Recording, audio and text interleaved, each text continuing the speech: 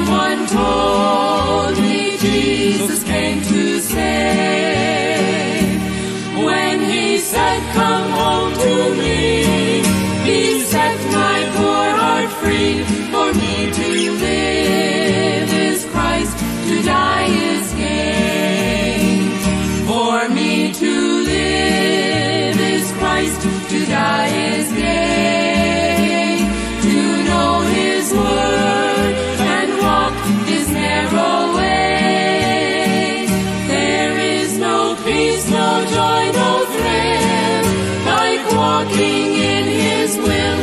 For me to live is Christ, to die is gain. Now there are things that I still do not know, but of this one thing I'm completely sure. He who called me on that day washed all my sin away. For me to live is Christ, to die is gain. For me to live is Christ, to die is gain. To know his word and walk his narrow way.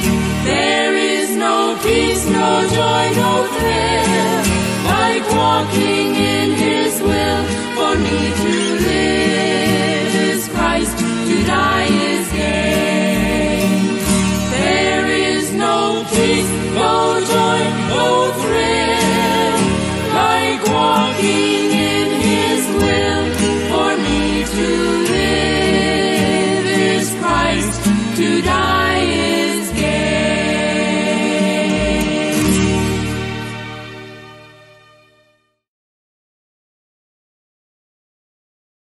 All right. Let's see.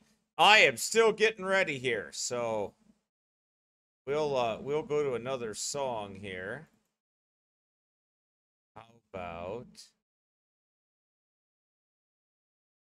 this one?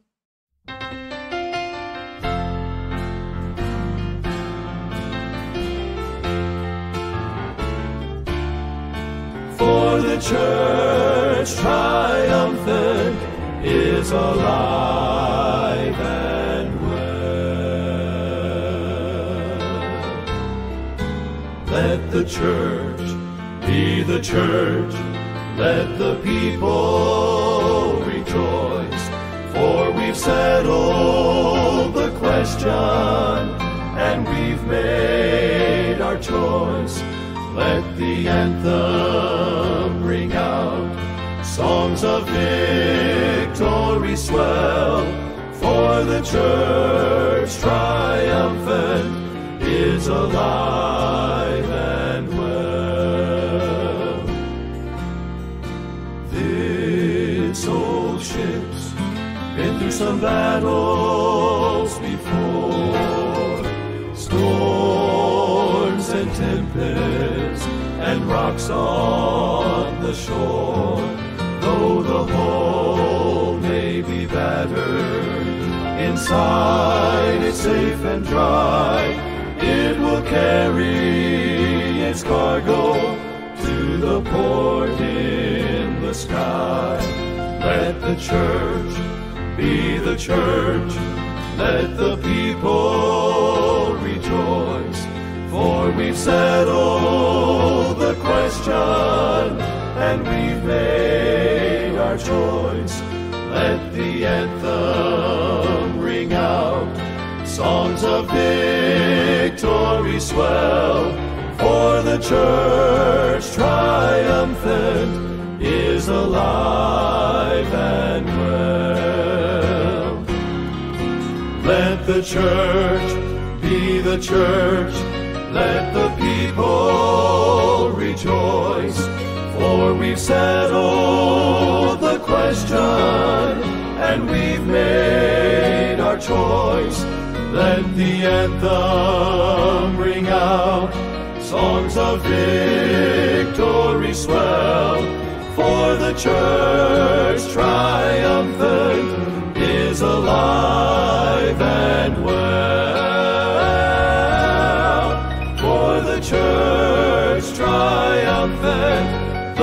church triumphant is alive and well.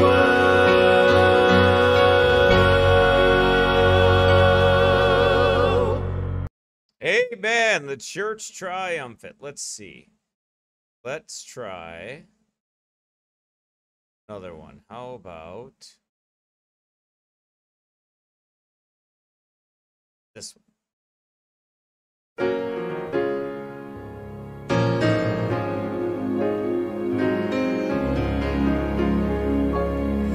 Does Jesus care when my heart is pained too deeply for mirth or song?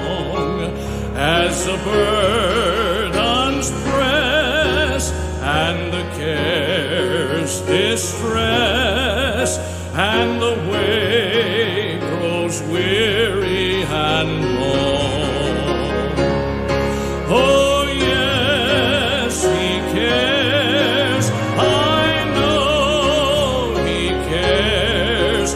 His heart is touched with my grief. When the days are weary, the long night dreary, I know my Savior cares. Does Jesus care when I've said goodbye to the dearest on earth to me, and my sad heart aches till it nearly breaks? Is it all to him does he see? Oh yes, he cares, I know he cares. His heart is touched with my grief. When the days are weary, the long night dreary, I know my Savior cares.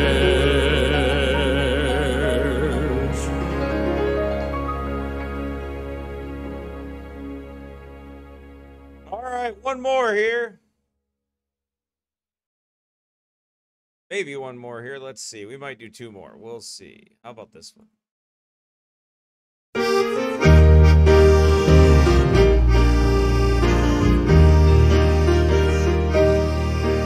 I have heard of a land on the faraway strand. 'Tis a beautiful home of the soul, built by Jesus on high. There we never shall die. 'Tis a land where we'll never grow old. Never grow old, never grow old. In a land where we'll never grow old. Never grow old, never grow old. In a land where we'll never grow old. When our work here is done and the life crown is won, and our troubles and trials are o'er, all our sorrows will end, and our voices will blend with the loved ones who've gone on before. Never grow old,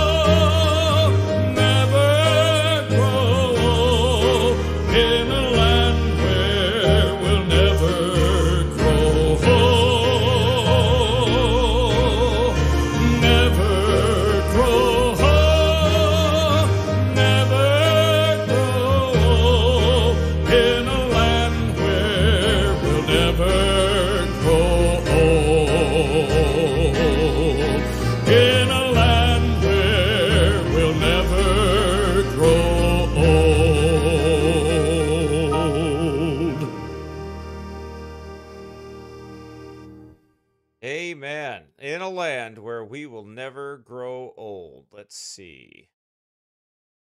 Let's pick up another one here.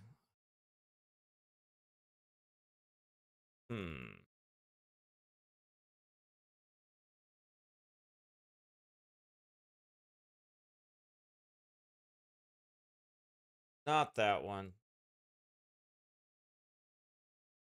Oh, we go.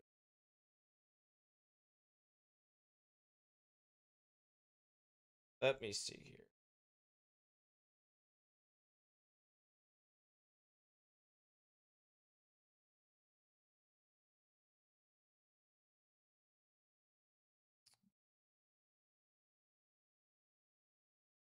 Try this one. This is one of my favorite songs. Be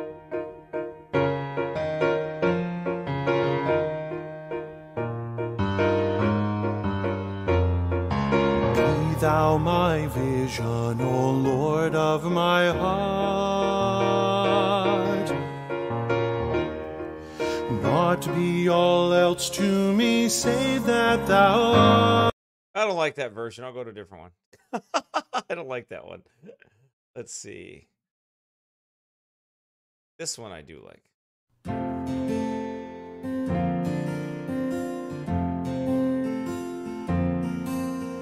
Once I wandered in sin's black night, and there was no way I could make my wrongs right.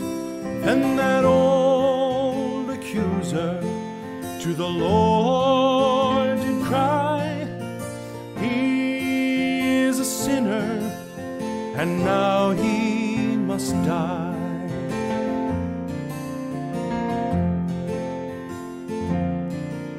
Then I heard a voice saying, Father, I'll go, I'll pay his sin debt in Calvary's flow. I'll bury in my body the marks of the cross to save that child who is sin sick and lost. And it's still the blood that saves from sin. It's still the blood that cleanses within. From the highest star in heaven to the depths of the sea, it's still the blood of Jesus that brings victory to me. There are those who rely on the works that they do, and some men count on the times they pray through. But when the battle's over and my last song is sung, I'll go home through the blood of my Father's precious Son. And it's still the blood that saves from sin. It's still the blood that cleanses within. From the highest star in heaven to the depths of the sea, it's still the blood of Jesus that brings victory to me. From the highest star in heaven to the depths of the sea, it's still the blood of Jesus that brings victory to me.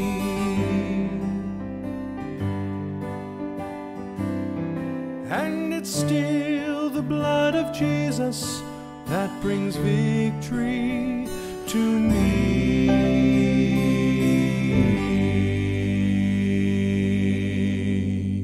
Amen. That's right. Still the blood of Jesus that brings victory to me. And that one was Ben Everson there on Still the Blood of Jesus. Now, all right, we are going to cover a few things. I missed some of your songs, said somebody. Is the blonde man with a brown coat blind? I have no idea. I didn't ask him. Ryan Jacobson is on. All right, Ryan, better be paying attention. There's going to be a quiz at the end of this, so let's make sure you're paying attention real close. All right? All right, everybody. Now, I want to talk to you quickly before we get started here about our trip coming up to Europe. All right? I want to always put you in remembrance of these things. And just remember that we have this trip coming up. Brother Andrew and I will still pray for our paperwork. We're waiting for that to come in and all that good stuff. And if you would, please pray for us and how you would like to support us. If you'd like to, if the Lord lays it on your heart to support us. We're paying as we go here, and the Lord is providing the money and everything for our trip. And pray for Mary's visa also over there. And pray for Mary's visa and Carl's MasterCard, because his is going to be maxed out after this. I'm just kidding. But anyway, pray for Mary's visa, and pray for Brother Andrew and I and our paperwork to come back, and pray for, as we're getting all the flights. We've spent a lot of money on flights and Airbnbs and getting everything ready, and just if you would pray for us about that, and also what the Lord would have you to do. If you do want to give to this, here's our PayPal address, salvationpreacher@gmail.com. Here is our Cash App, Pastor Cooley 76, and here is the Apple Pay, Pastor Cooley at iCloud.com. Whoops, let's see, that's that. And then I don't think there's anything else. Venmo, we do have Venmo, we do have Apple Pay, and all that stuff. So let's see, and let's see. Oh, or you can mail it to 1030 Highway 3 South, Northfield, Minnesota. That's 55057.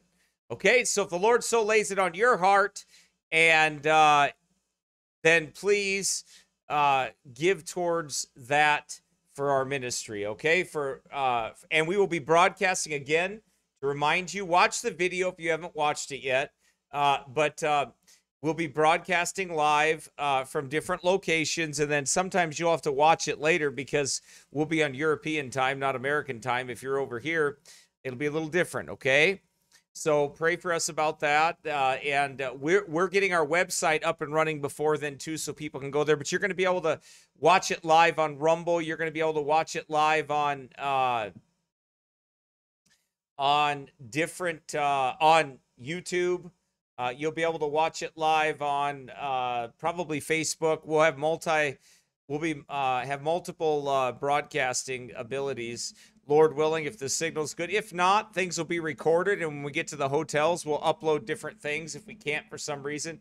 I'll be preaching at different locations. I'll be preaching in Scotland. I'll be preaching with Brother Ross Duncan and a few men there.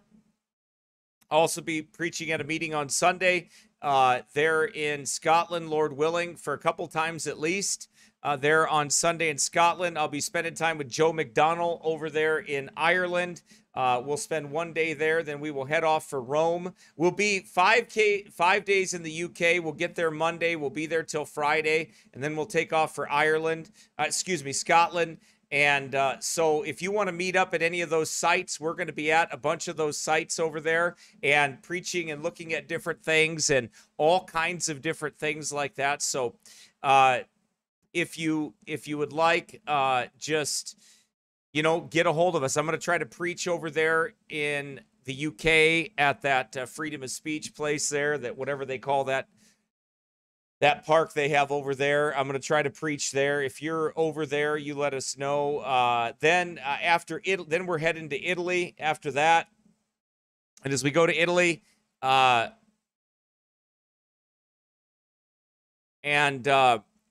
after Italy, or we'll be in Italy, we're going to go to the Waldenses thing. We're going to go to the Waldensian sites over there, the sites of persecution. We're going to be in Rome. We're going to view the Vatican. We're going to view the Bone Chapel and a number of different things, the Colosseum, Lord willing, all those places for video footage and to broadcast live from some of those locations, tell the truth and the story about what happened in those places, and bring that footage back and use it later for that. So we'll be covering a lot of space in 2 weeks. We'll be moving, we'll be booking.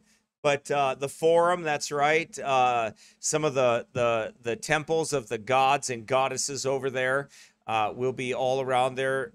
The Jesuit churches over there, right?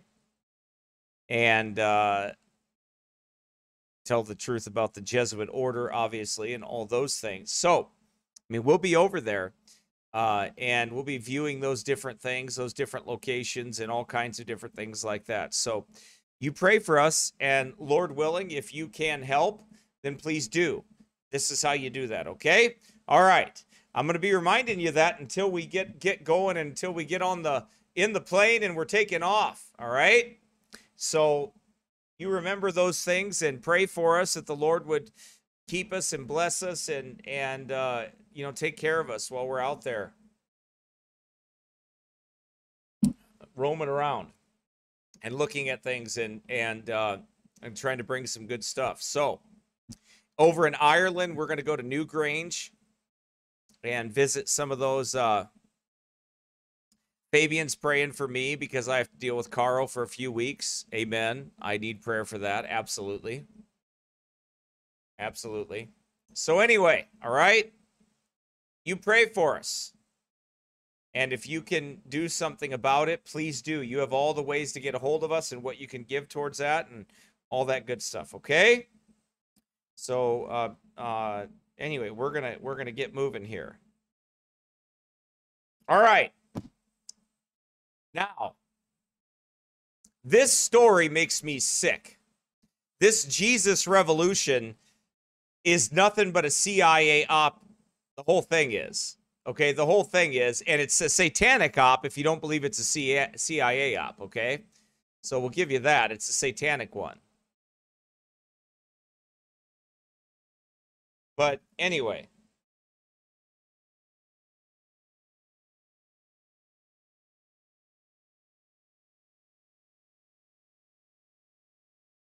All right?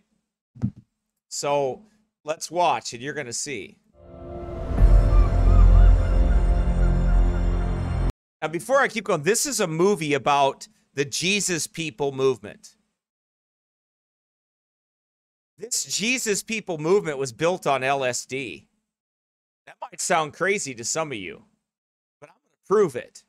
I'm going to prove that this was a CIA op. This was to infiltrate churches. Timothy Leary was working with the federal government. Lonnie Frisbee was an unrepentant homosexual till the day he died. Charismatics are phony Christians. They got another spirit about them.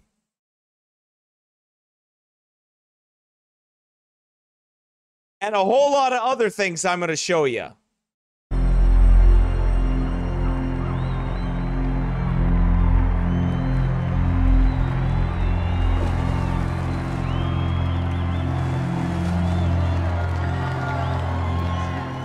It's just water. What? I'm just saying, why is it going to prove? Right, it's just water. It's where are you freaking out? I'm not freaking out.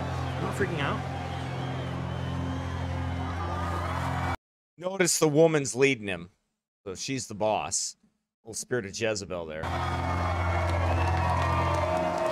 I'm freaking out a little bit. You're gonna be fine.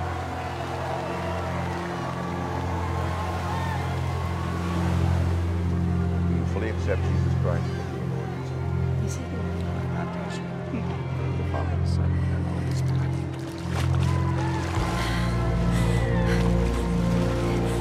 Today, you are transformed.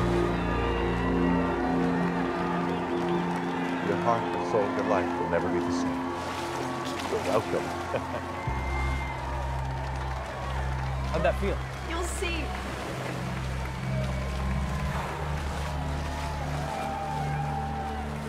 Hi.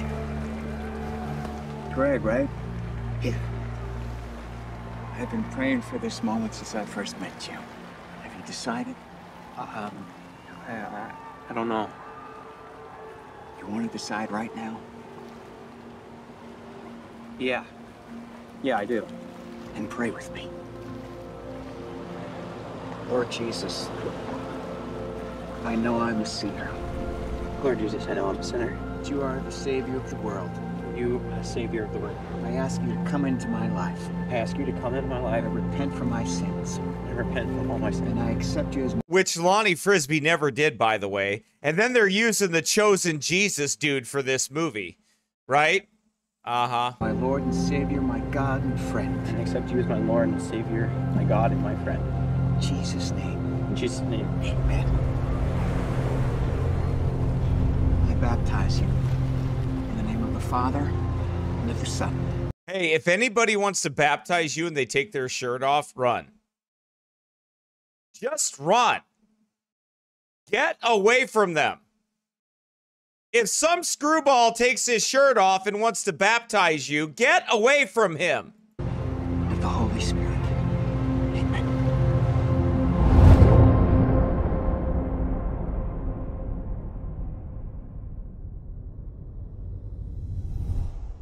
Okay, there you go. So, now who in the world is Lonnie Frisbee?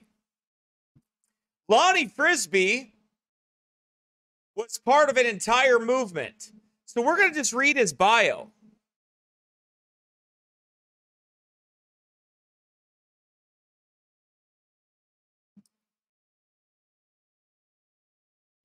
That's the same fake Jesus, dude. That's him. And you ain't seen nothing yet. Let's go back in time. Hippie Jesus people time. Lonnie Ray Frisbee.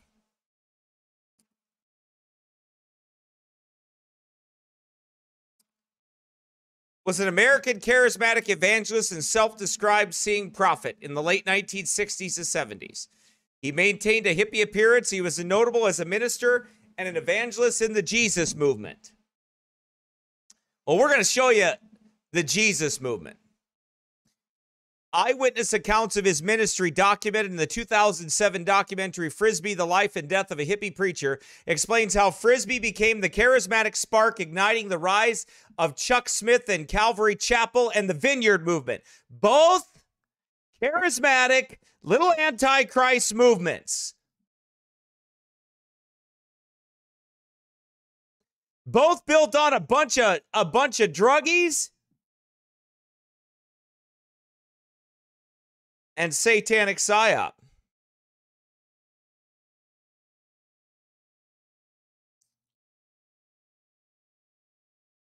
The Life and Death of a Hippie Preacher explains how Frisbee became the charismatic spark, igniting the rise of Chuck Smith's Calvary Chapel and the Vineyard movement, two worldwide denominations and among the largest evangelical denominations to emerge from the period.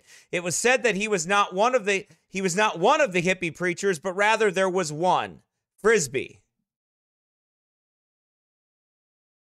The term power evangelism comes from Frisbee's ministry.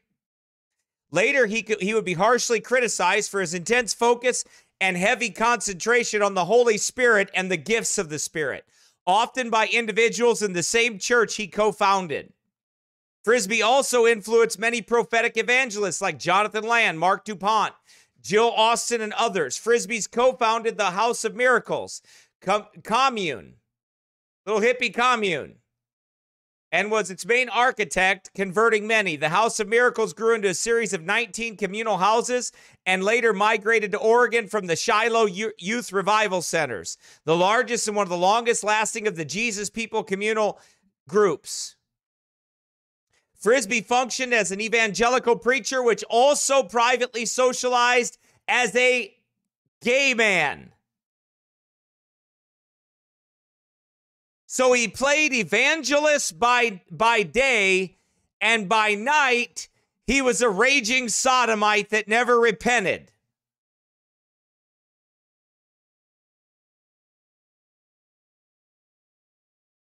Although he stated in interviews that he never believed homosexuality was anything other than a sin in the eyes of God.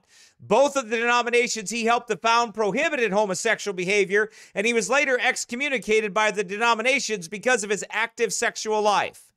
first removing him from leadership positions and then ultimately firing him. He was shunned and written out of the official histories. As part of his ostracism from his former churches, his work was diminished, ignored, and maligned.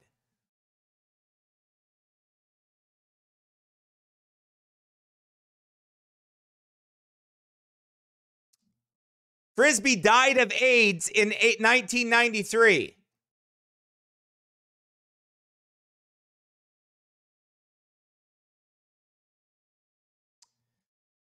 This guy, you're going to see that this guy was the original Neutner. He was the original Neutner. Hippie Neutner. That's who he was. Biggest scam, one of the biggest scams from the federal government ever done. Now you're going to say, oh, well, how do you have any proof that is? Well, I'm going to show you the proof that I have. You can believe it or not. Propaganda. Frisbee was raised in a single-parent home, was exposed to sketchy and dangerous characters. He said he was raped when he was a child. Unfortunately. Frisbee showed great interest in arts and cooking. He won awards for his paintings. This is his early life. At the age of 15, he entered the Laguna Beach gay underground scene with a friend. His spotty high school education left him barely able to read and write. At 18, he joined thousands of other flower children and hippies for the Summer of Love in San Francisco. He described himself as a nudist vegetarian hippie. Frisbee's unofficial evangelism career began as part of a soul-searching, listen, LSD acid trip. As part of a regular tune-on, tune-in, dropout session. Well, who in the world started those? Timothy Leary. Wait, what? The father of acid? Timothy Leary started in the tune-on, tune-in, and drop out? Yeah. Uh-huh. Yep. Wait, so Lonnie Frisbee was recruited by Timothy Leary? Yeah. Yeah, that's what I'm saying. Yep. Well, who is he working for? Well, I don't know. Who do you think got him into the prisons to run experiments on prisoners? You'll figure it out.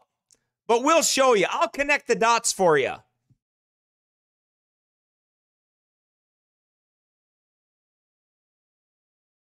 He would often read the Bible while tripping. On one pilgrimage with friends to Tahquitz Canyon outside Palm Springs, instead of looking for meaning again in mysticism and the occult,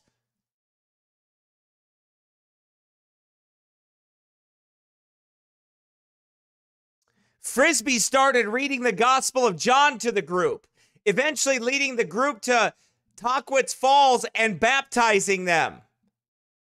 So Lonnie Frisbee's tripping on acid, reading the book of John, and baptizes all these people. Gotcha. Traded one book for another book and just started baptizing people. Tripping his guts out on acid. Gotcha.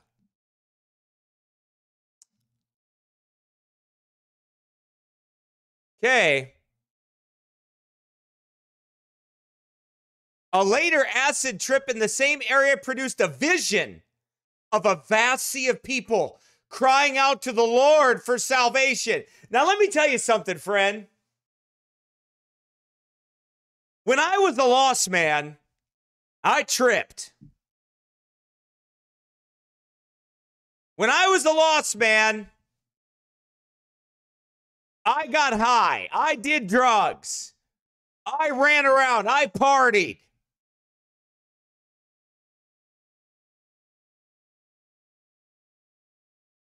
Do you understand that this dude is tripping and he's seeing the visions? So where does he feel comfortable at? Well, of course, a Pentecostal and a charismatic church. Right? Where's he going to go? Well, where would you go if you were tripping your brains out, Holmes? I'll tell you where I'd go, SA. I'd go to a Pentecostal church. That's where I'd go if I was tripping my guts out. Wouldn't you? I'd go to them Pentecostals, those fake people, those fake Christians. I'd go see visions with all of them. I'd go hang out with the charismatics and see pink elephants. Right? That's where I'd head. If I was tripping my guts out, I'd see visions of all kinds of things, wouldn't I? Man, who you fooling? Really? Do you people think that born-again Christians that got saved from a life of hell are this stupid? Seriously, do you think we're this stupid? Got saved from a life of fornication, a life of drug abuse, a life of alcohol, a life of tripping my brains out, a life of... And you gonna tell me this dude right here, you gonna fall for this jackass right here? Really? It's just unbelievable to me. It is absolutely unbelievable to me. The guy never stopped being a sodomite. He never stopped doing what he was doing. And you're telling me this is of the Lord? Tripping?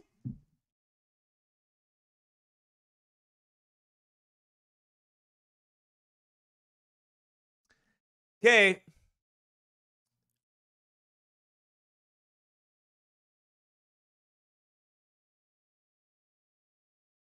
Frisbee started reading the Gospel of John.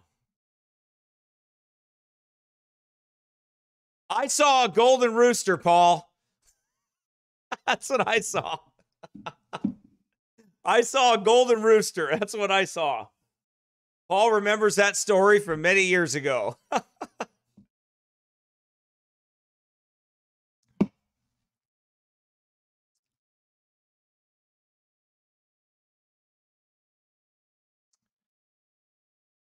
Okay. A later acid trip in the same area. See, this is... Do you think I'm going to get this finished today? I don't know. I don't know. I don't know. Okay.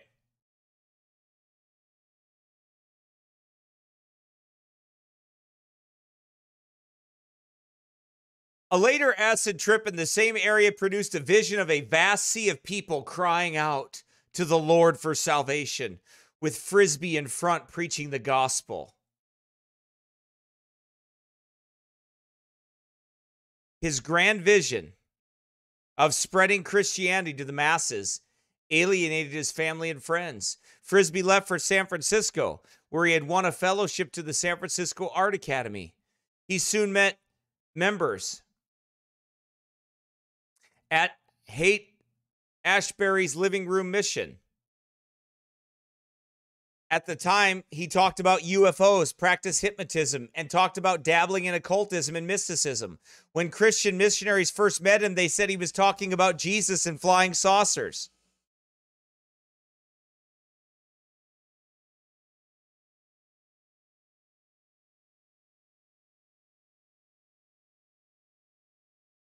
Frisbee converted to Christianity and joined the First Street Christian community, the Living Room, a storefront coffee house commune.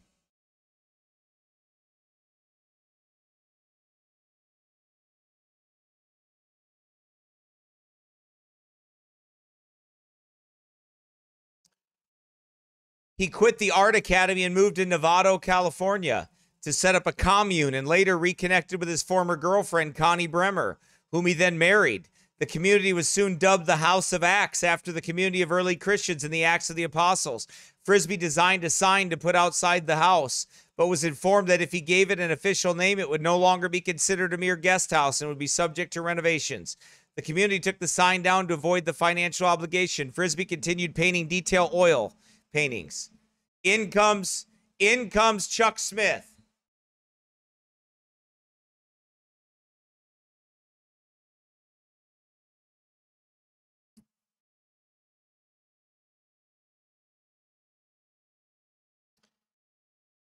So Chuck Smith has been making plans to build a chapel out of a surplus school building in Santa Ana, near Costa Mesa. When he met Frisbee, Smith's daughter's boyfriend, John, was a former addict who had turned to Christianity. When Smith said he wanted to meet a hippie, John brought home Frisbee, who was hitchhiking, so he could meet people to talk about Jesus and salvation and, trip on some acid. And Frisbee and his wife, Connie, joined the fledgling Calvary Chapel congregation, and Smith was struck by Frisbee's charisma. Smith said, "I was not at all prepared for the love that this man would radiate. I was not at all prepared for the love that this man would radiate. The absolute love." Yeah, I bet you weren't. I bet you weren't, Chucky. Your boy's a homo. I bet you weren't ready for the love that he was emanating. You gotta be careful about that love that boy was emulating.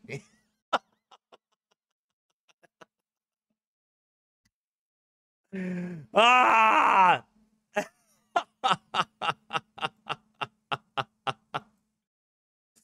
Oh, man. Okay. I know, I'm being mean. This is why only 60 people are on here. This is why. If I was nicer like those other boys, more people would like me.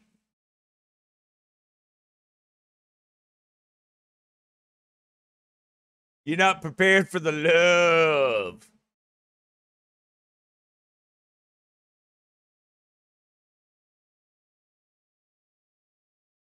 Okay, here we go.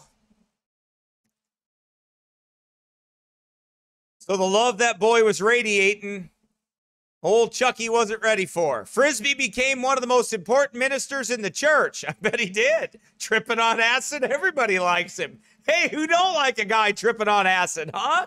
I mean, let the guy in, tripping on acid. Acid revivals, I can see it now. Makes sense. Makes perfect sense. Acid revivals. Hey, why not? What's wrong with that?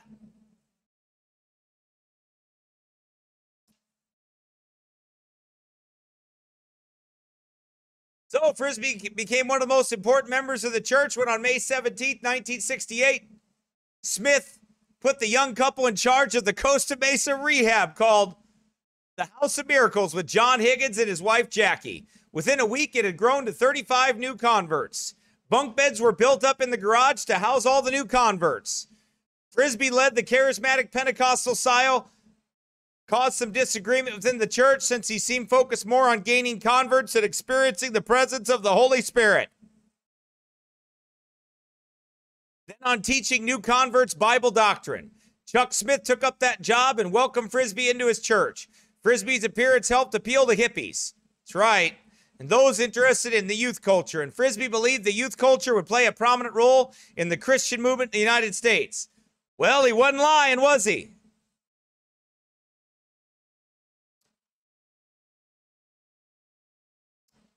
He weren't lying, were he? That's right. The country is being swept. He cited Joel the prophet and remained upbeat despite what young couple saw as unbalanced treatment. As Frisbee was never paid for his work, yet another person was hired full-time as Smith's assistant. The country is being swept with a youth movement with California as one of the epicenters. The counterculture of hippies and surfers hung around the beaches. Music and the resulting dances was the main form of communication. That's right, man. Feel the love, man. Dancing and stuff. Frisbee would walk in the beaches during the day and convert the young people and bring them back to the church for the nightly services. That ain't all he brought them back for. The House of Miracles grew into a series of 19 communal houses. That don't scare you at all? Scares me half to death. That later migrated to Oregon from the Shiloh Youth Revival Centers. The largest and one of the longest lasting of the Jesus People communal groups with 100,000 members. I bet.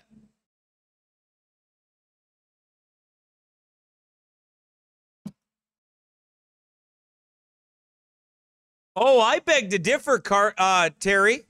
I beg to differ. I'm going to show you where some of those boys did end up in IFB churches.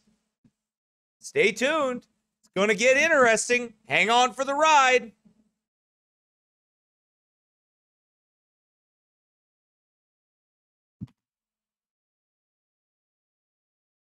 Here we go. This may be the largest Christian communal group in history. I bet it was. From 1968 to 1971, Frisbee was a leader in the Jesus movement, bringing in thousands of new converts, influencing Calvary Chapel. Oh, and look, Greg Laurie, that compromising little devil, whom he mentored. Makes sense. Jesus freaks, or Jesus people as they are often called. Oh, look. Were documented in media, including Catherine Kuhlman. Well, remember old crazy Catherine? Remember her? Well, she interviewed Lonnie. Hey, man, are you guys ready to go back, man, in time? Let's do it, man. Let's go back. Let's go back to where you can really see the roots of Pentecostalism, man. And you can really see how these are all a bunch of witches. And if you're a Pentecostal, you ought to repent, man. Because you're following a bunch of devil-possessed stoners, man. One of the young men, Catherine, who has been so used of God is Lonnie Frisbee. And I wonder if Lonnie could just share with us some now. Well, the people tell me that I'm trying to look like Jesus. I can't think of anybody else I'd rather look like. I can't think anybody else I'd rather look like. I mean, was he tripping right here, you think? Was he like tripping his guts out right here? Right? Is that what he was doing? Was he like just like totally tripping? Crazy tripping right here, man? They say I'm like Jesus, man. Man, they say I look like Jesus, man. This guy, it's just nonsense. And yes, by the way, if you're asking me, do I enjoy making fun of it? Yes. Yes, I do. Yes. I'm trying to look like Jesus. I can't think of anybody else I'd rather look like. Jesus, he changed my life. And I kind of relate it to like David the psalmist when he says that Thou hast lifted me up from the dunghill, and he has placed my feet on a solid rock. And Jesus has lifted me up out of a horrible pit, and he's washed my heart from all the sins and all of the evil that... Now, I want you to remember, keep this in the back of your mind, that he was an unrepentant homosexual the entire time. Okay?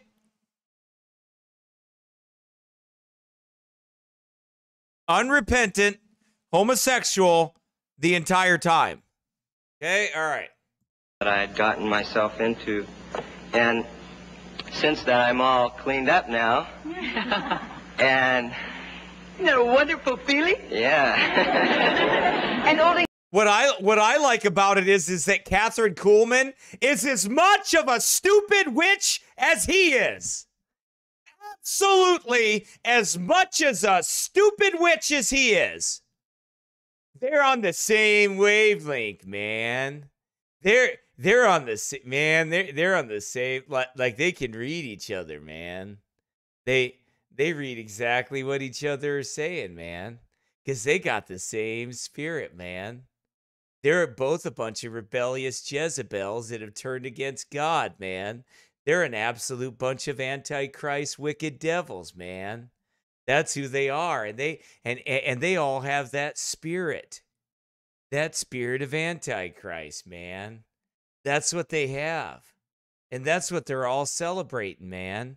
That's why you stumble into a Pentecostal church like that, man. because they got the same spirit. And they're running with the same mysticism, man.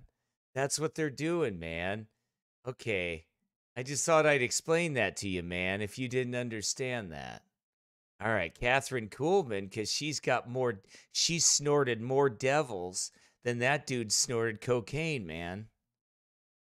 All right? She's been baptized in devils, man.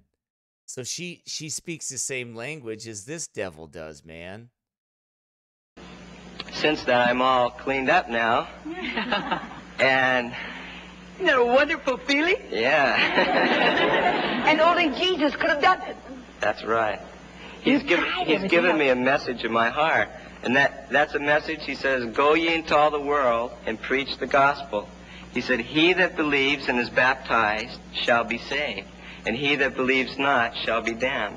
And he said in his word to me, I would receive power after that the Holy Ghost would come upon me. And I waited upon the Lord, and the Holy Ghost came upon me all right.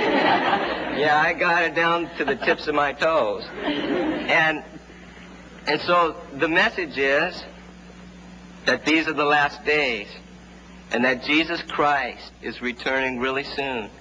And the prophet Joel and the prophet Peter said that in the last days, that God would pour out his Spirit upon all flesh, and that his sons and daughters would prophesy, and that his servants and handmaidens would speak forth the anointed word of God. I'm a servant of God, and I'm a child of God, and God is raising up from the very bottom, and he's raising up the foolish and what the world considers dumb. Yeah. And he's putting his Spirit upon them, and he's anointing them, and they're starting to preach the gospel, and thousands of people are starting to get saved everywhere. And so it's thrilling. It sure is. And so because these are the last... It's thrilling. It sure is, man. Last days, God has chosen himself some prophets. And the church for so long has been expecting a certain mold of what a Christian should look like, or what a Christian should be, or what a Christian should say. And but they just needed some acid and they would have understood it better.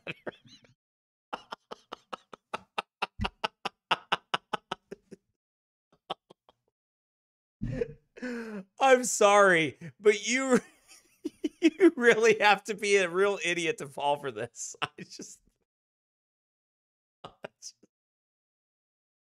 I can't even imagine. Oh. Okay, I'm sorry. Okay.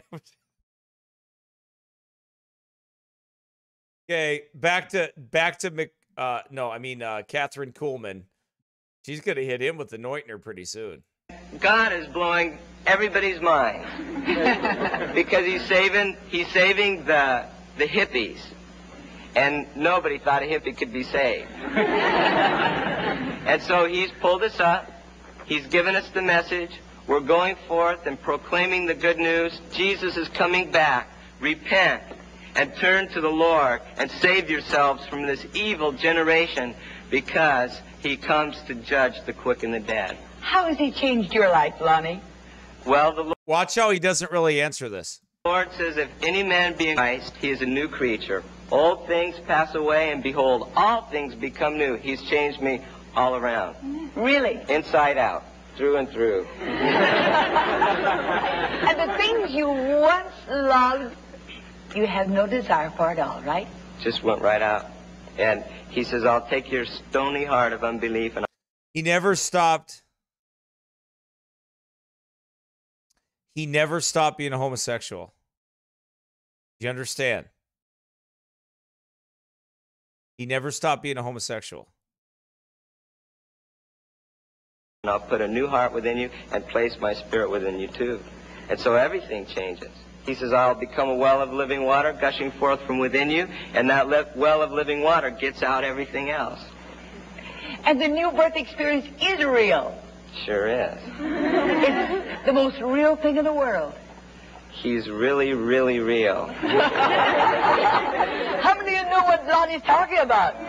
Yeah. He's really, really, really real. Okay. Well, that's Catherine Kuhlman put her stamp of approval on it.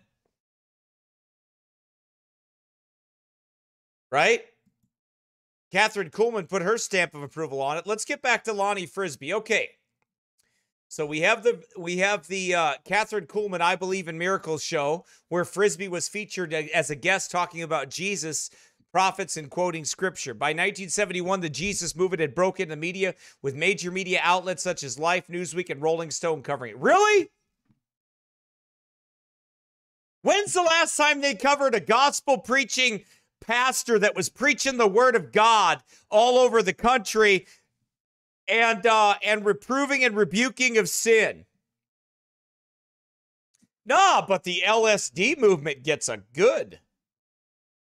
The LSD Christian movement, man, that gets some good experience. That gets some good exposure, man. Okay, in 1973, the Frisbees divorced because Frisbee's pastor had an affair with his wife. Frisbee mentions this in a sermon he gave in the Vineyard Church in Denver, Colorado, a few years before he died. Connie later remarried. Lonnie left the organization. Meanwhile, in 1977, John Wimber was laying the groundwork for the Vineyard movement, right?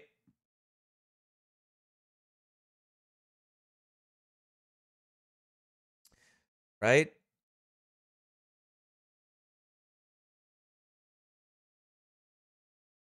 Since his early days at Calvary Chapel, Frisbee. I want you to notice something here. Let's go. We're covering Frisbee now. We'll get to Leary. Okay? We'll get to him. He began teaching and preaching about spiritual gifts and healing, but Wimber held that it wasn't until May of 1979. Listen, when Frisbee gave his testimony during an evening service at what was then the Yorba Linda branch of the Calvary Church movement, later the Anaheim Vineyard Christian Fellowship, that the charismatics gifts of the Holy Spirit took hold on the church.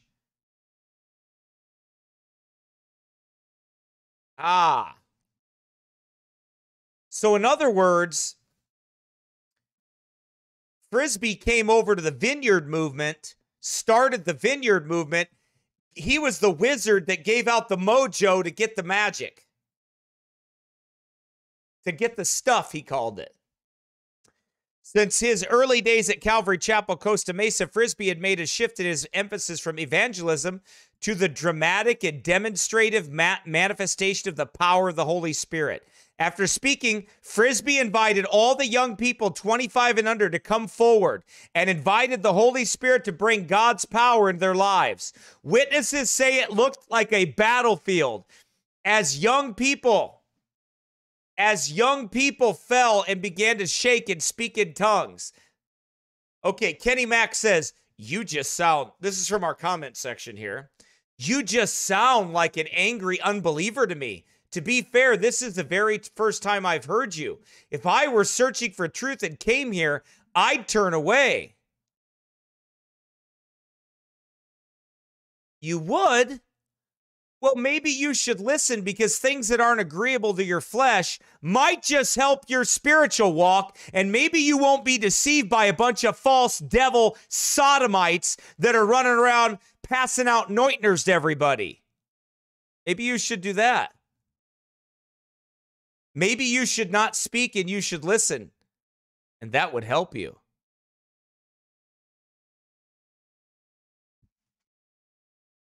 Okay.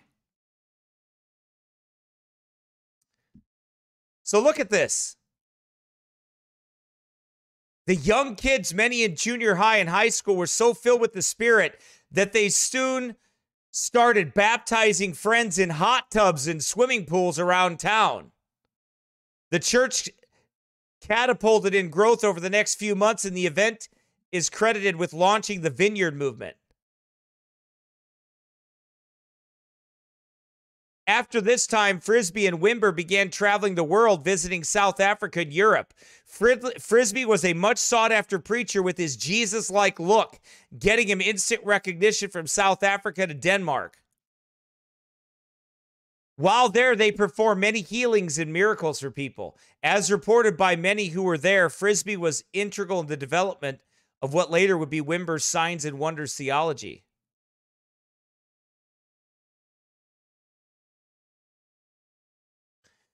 Aw, Kenny Mack says, see, you're just angry. No problem, bud. Have a good angry life. Aw, I feel so bad now. I'm so absolutely crushed by your words. I think I'll just quit and give up on everything and walk away. I think I'll just stop preaching. I think I'll just stop lifting up my voice and warning people. I think I'll just turn into an effeminate person that limps my wrist in the corner because of your terrible rebuke that reached down into the depths of my soul and makes me want to quit doing everything that I've ever done because I'm not a nicey-wicey guy like you are. Just kidding. I don't think I'll do that. I think I'll keep going and warn people. And you keep doing what you're doing. Nothing. Thank you. Okay. So next. Sexuality revealed. Although Frisbee's homosexuality was documented as a bit of an open secret in the church community. Wait, stop. Wait, you mean all these Pentecostals and charismatics knew their main evangelist was a homo? You mean they all knew that their boy was batting for the other team? You mean, or batting for the same team? You mean they all knew that their little hippie LSD hitting CIA operative homosexual dude was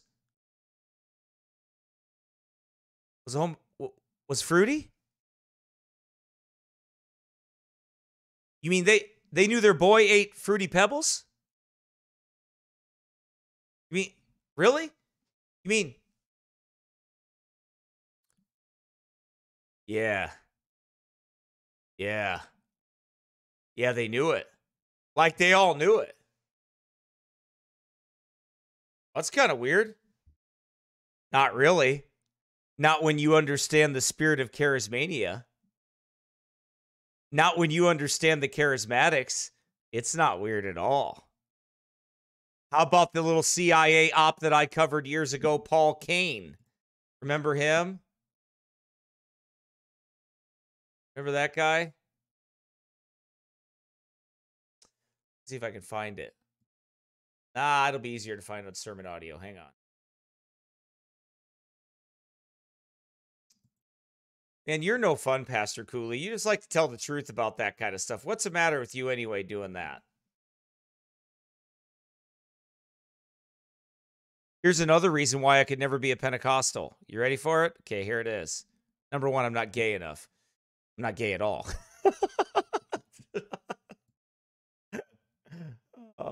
You got to be a fruit to be a Pentecostal, I think.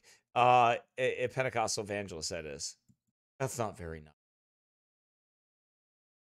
Okay, here you go. CIA Psyop, charismatic Paul Kane remote viewing Operation Stargate. Man, that's weird.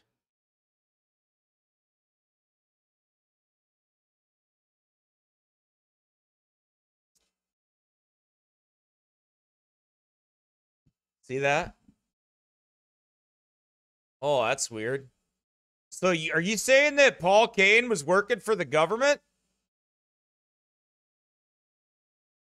Yeah.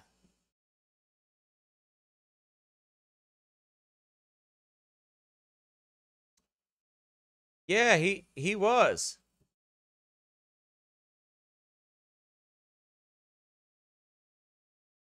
Okay.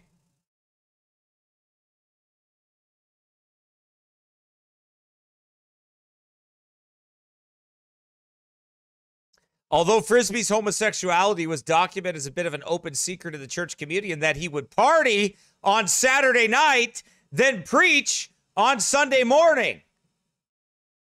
Many in the church were unaware of his other life.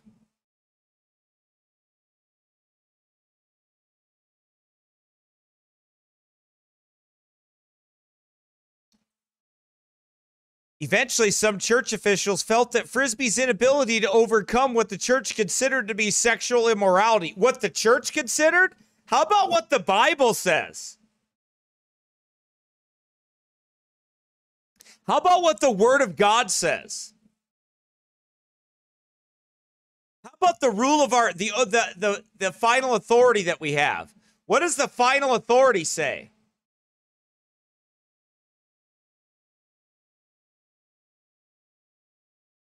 They don't care.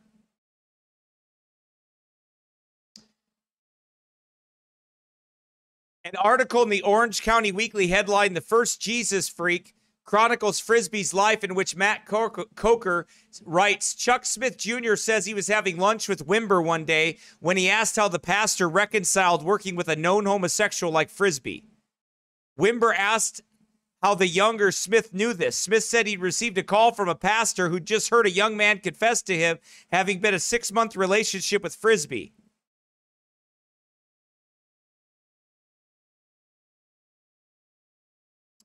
Wimber called Smith the next day to say he'd confronted Frisbee, who openly admitted to the affair and agreed to leave. The affair? You mean he admitted that he was an unrepentant, raging sodomite? And he's the one giving you all the anointing?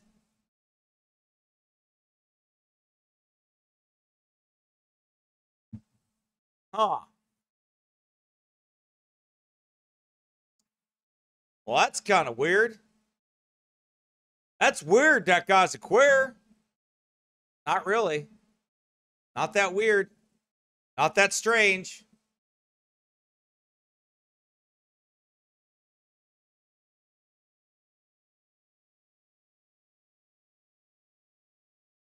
Okay.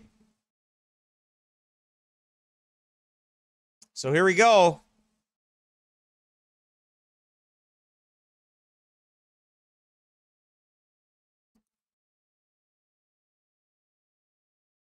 In 2005, film critic Peter Chataway interviewed David D. Sabatino.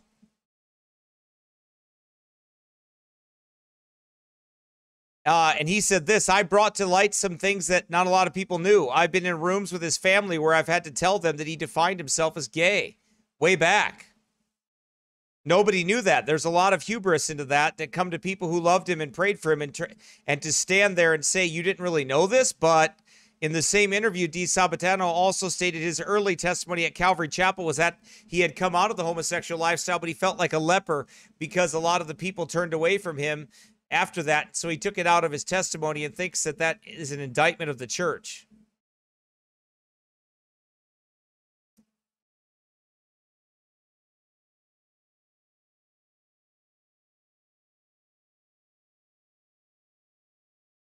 Okay. So Frisbee contracted AIDS and died from complications associated with the condition in 1993. Obituaries at the time cited a brain tumor as his cause of death.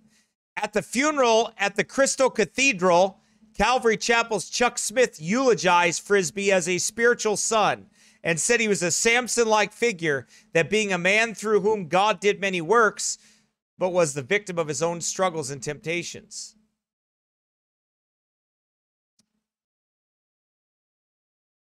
Let's see. Now, see, there's another avenue of this that is very important, and that's the history of the music, and David Cloud covers that. But we're going to get to this side of it. Then we're going to get to the CIA side of it, and we'll keep going. We got an hour to go here, and we'll see how far we get.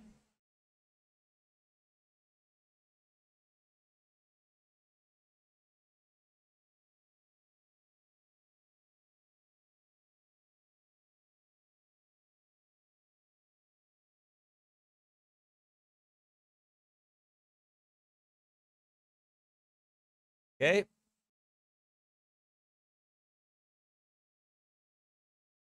Here we go.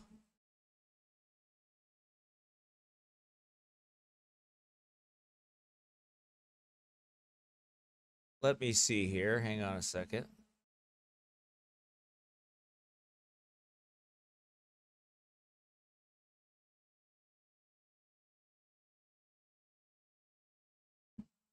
All right, LSD and the baptisms of Tahquitz Canyon.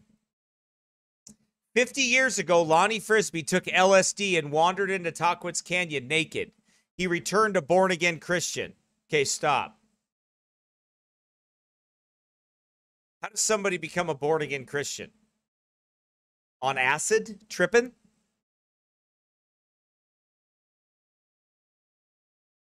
The gospel is that Jesus died on the cross for our sins, that he was buried, and that he rose again from the dead.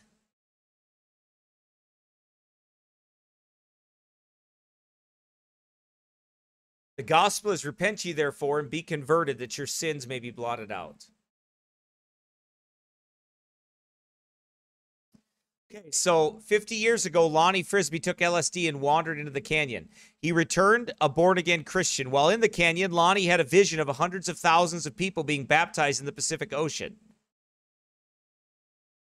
And he felt a voice in his spirit tell him that he had been selected by God to become a modern prophet for the gospel of Jesus Christ. Oh, well, this sounds like Joseph Smith. This sounds like every other Pentecostal prophet that I've seen. Right?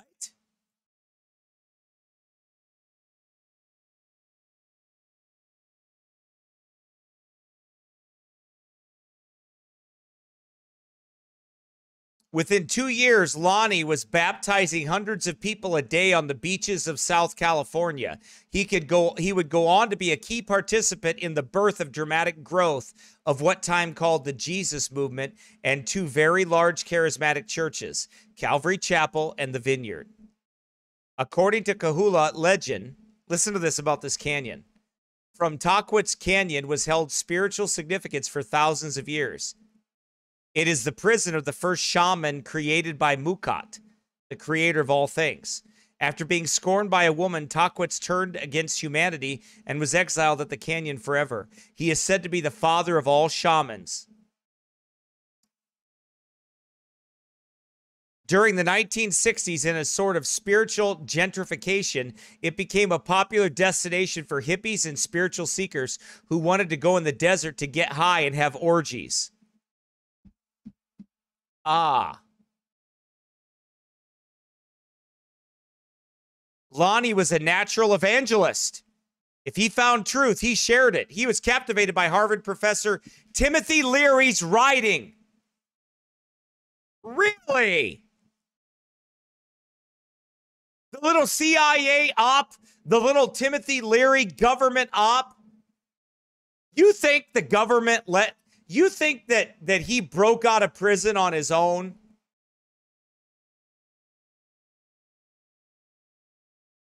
When the government can hear a bat poop in the woods 300 miles away, you're telling me that guy broke out of prison with the help of the Weather Underground, which is also connected to the CIA and every other single operation that's out there today.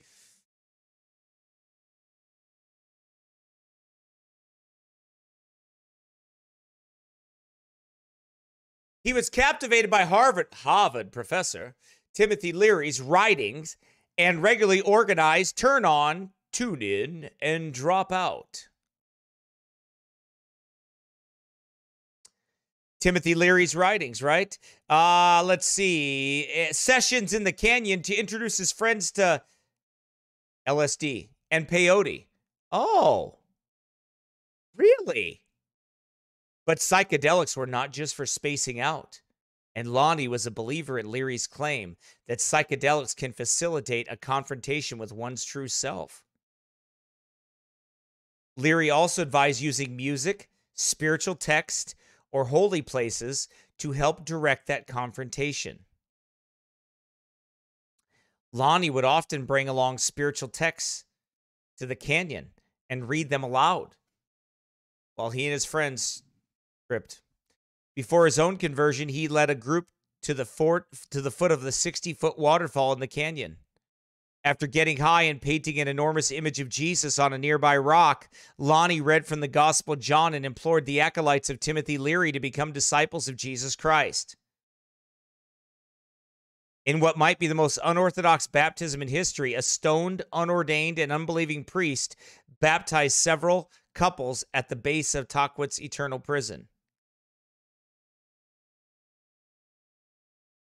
In 1967 episode of Firing Line, Timothy Leary attempted to clarify the impact and to justify the use of psychedelics to William Buckley Jr.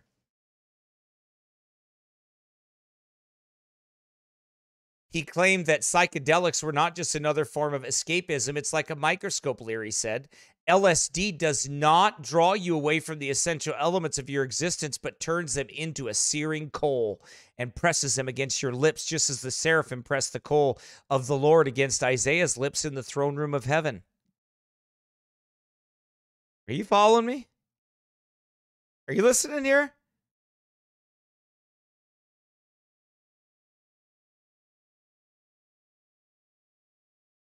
Leary told Buckley that LSD would provide a path through the confusions of modern society by focusing the mind of the user on what is truly real.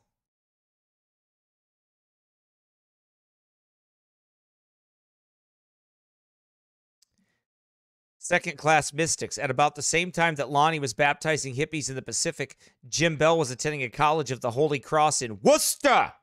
Worcester, Paul. In Worcester,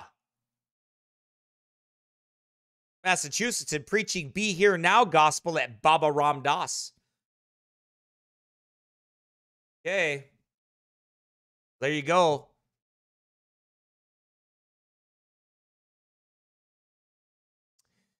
Over the next few months, Jim struggled to blend Christian love with Buddhist wisdom. But ultimately, he settled into a Pentecostal church. I love it. I love it. Look what their words say. Over the next few months, Jim struggled to blend Christian love and Buddhist wisdom. But ultimately, he settled into a Pentecostal church made up of a lot of people with similar experiences to his own. Sounds legit. Sounds legit. Yeah. People have said you saw Jesus on drugs, so it's illegitimate. In an interview, Jim told me, well, it is illegitimate. I could have seen Buddha or anything, but I saw Jesus. God was using the vision to speak to me. Ah. Okay. So anyway, we won't go on to and read much more of this article, but there you go. So, well, that's interesting. It's almost like this stuff was kind of planned a little bit, like the Asbury revival was planned, and how, like, the same people that funded He Gets Us funded the Asbury revival. Whoa. No way. No way. Way. Way. Okay. Now we're going to get into the Jesus people. I think I might get this finished today.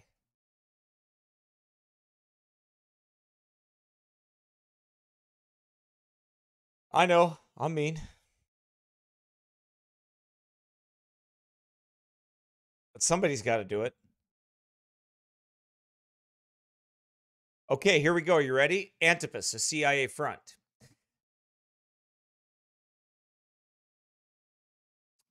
A previous watch into prayer reports have documented that certain discernment ministries with definitive connections to the British-Israeli are leading Christians into Hebrew Roots movement, a British-Israeli construct that aligns the Kabbalistic doctrines of Judeo-Freemasonry. Not a few of these discernment leaders also belong to the Jesus movement of the late 1960s and 70s. These former Jesus people turned discernment leaders have retained their contempt for the church and an attitude which characterized the Jesus movement in general, and have made a career of denigrating Protestantism in its entirety. Now, some of their numbers are calling for another Jesus revolution. With broad strokes, the discernment. Okay, so we're going to skip ahead. Stephen Shear of Antipas opens his appeal for another Jesus revolution, right? So he's talking about a Jesus revolution.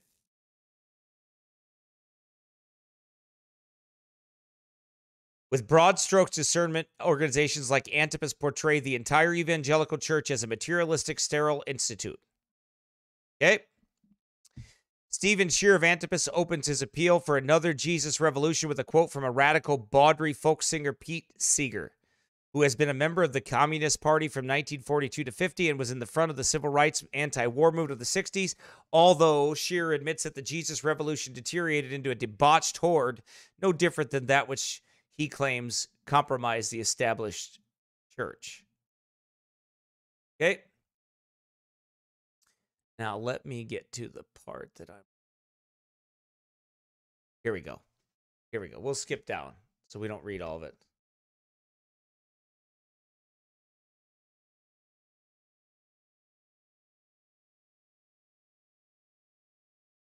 Okay, let's go here. They want another Jesus movement, Jesus Revolution movement to break out. That's why they got the little Psyop movie with their little Hollywood actors, Kelsey Grammer, all the fake Christians. They got the Roman Catholic fake Jesus guy to play Lonnie Frisbee. And, oh, they're getting the band back together, it sounds like. According to Antipas Mirror site, the Institute for the Study of Religion and Politics, editor Stephen Shearer was an earlier leader of the Jesus movement in the 1960s. Listen! He was also involved in counterintelligence. He was a captain in the U.S. Army Intelligence and served with distinction in Vietnam, earning 3 combat campaign medals and the Bronze Star. He returned from Vietnam and served as the executive officer for Region 1 U.S. counterintelligence for Northern California and Western Nevada. He was an early leader in the Jesus movement of the 1960s in Northern California and later started Jesus People type churches in Washington, D.C., Sacramento, and Denver. The Antipas Papers, written in 1996, written by S.R. Shearer, identified his intelligence assignments during the years of the Jesus movement. From 1967 to 72, he served as an intelligence officer in Europe, in Vietnam, 525 intelligence groups, in the United States, 515 counterintelligence group. In 1972, he reassigned his commission and left the Army to become a co-pastor for a Jesus People type church in Washington, D.C., which was dedicated to the preaching of the gospel to the street people in Georgetown. Well, if that ain't weird. Now, if that ain't something, what in the world is you talking about? Them's real hippie Jesus people. Yeah. The February 1997 issue of Religion and Politics features S.R. Shearer's article, The Death Squads, Bringing in the Kingdom of God Through Terror, Torture, and Death. With the introduction, the author of this article was involved in the Phoenix program as an instructor in the program in-country training center at Vung Tau, South Vietnam. A footnote states that the source of the information, Shearer, like his colleague Dean McGriff, was trained at Fort Holabird, MD, prior to becoming an instructor for Operation Phoenix in Vietnam. Dean McGriff acknowledges a nearly identical joint career in military intelligence and the Jesus Revolution. Well, if that ain't something.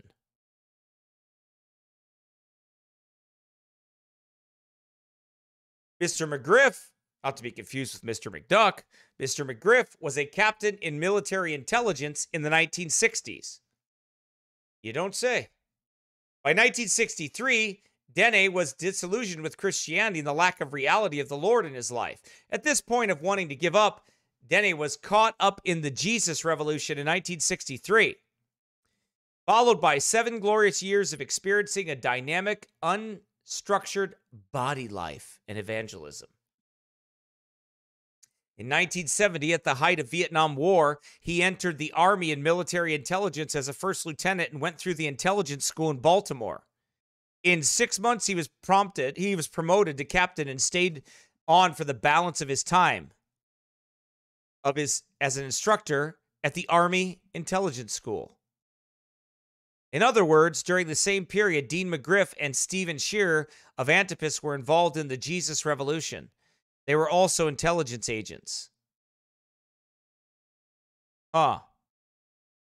Antipas Publications in Religion and Politics, edited by Stephen Shear, reveals the CIA contracted with Eli Lilly to produce the hallucinogenic drugs, which in turn produced a generation of drug-addicted social and spiritual dropouts. Hold the phone. Wait a minute now. Hold the phone here. Are you saying the very people that had a war on drugs actually produced the drugs and then started a war on them drugs? So then, them boys were working both sides? No, I'm not saying it. They say it. I'm just repeating it. Wait. Now, are you saying that, like, we left them billions of dollars of stuff over there in Afghanistan, like hundreds of billions of dollars worth of equipment over there, so one day them old boys could start a war with us again, and we could go over there and fight them again? Is that what you're saying? Yeah. Yeah. That's what I'm saying. Yeah.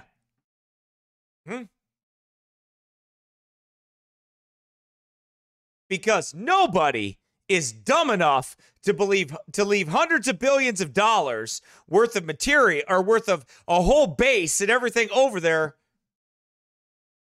for that. Wait, are you saying that they released acid from a laboratory? You mean kind of like them boys release that Culver's? Kind of like they release Culver's from a lab? You know that Culver's? When you go eat Culver's? They release Culver's from a lab? Culver's? Yeah. Like my dad calls it. Culver's. Culver's 19.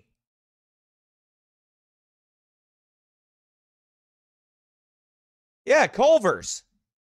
You know. Culver's 19, like my dad calls it. Call it Culver's.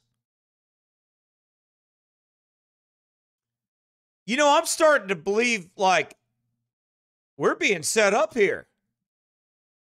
I mean, what's the matter with you anyway? You need to be waving your flag around and putting your hand over your heart and stuff. America and hot dogs and fireworks. Oh, and fentanyl and acid. Whoa. Well, how come I'm not proud to be an American, where at least I know I'm free, and I won't forget the acid they gave me that made me trip like trees, and I proudly stand up, hitting acid, and defend her still today. See why I'm like disillusioned?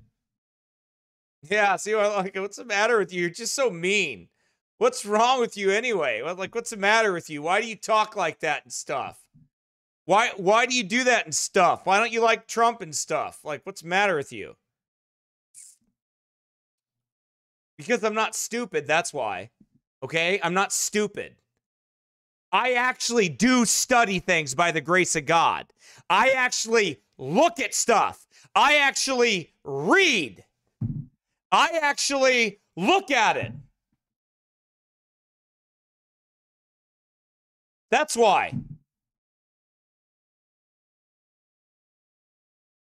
And that makes people mad. That makes them angry. Why? Because you just show it. Look. Wait. Now, I'm going to read this to you again, okay? Okay. You ready?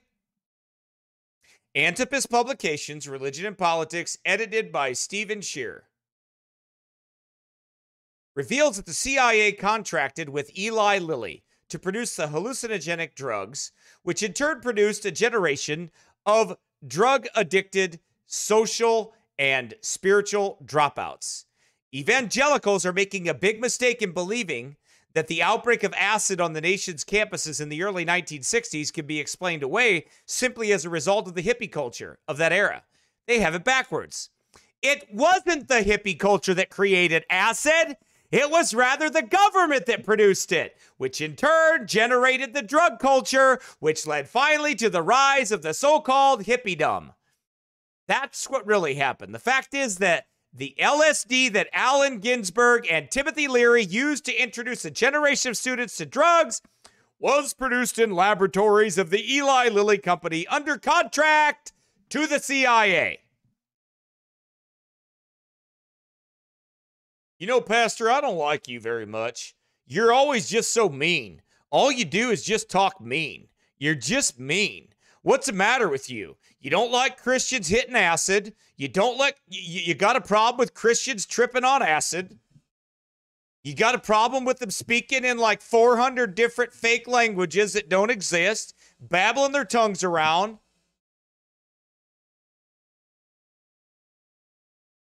I mean, how come you got to be so mean and stuff? Why can't you be like nice like them other preachers that people like to listen to? Why don't you just be nice like them?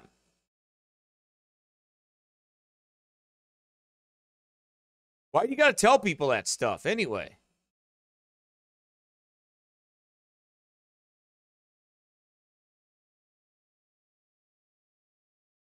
I don't know. Here we go. You ready? Did the same CIA which gave us the hippie movement, the drug culture, also produce the Jesus revolution? Nah. Man, now listen. All right. Hang on. All right, guys, hang on a second. Time out. Hold the phone. Let's pause for a second, okay? Let's pause. Time out. Huddle. Ready? Time out. Huddle. I mean, where would you ever get the idea that a government of the world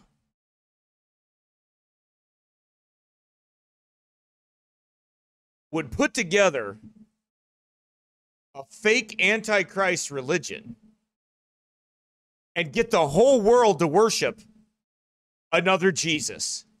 Where would you get that idea? Hey, I'll show you. I got it from the Bible.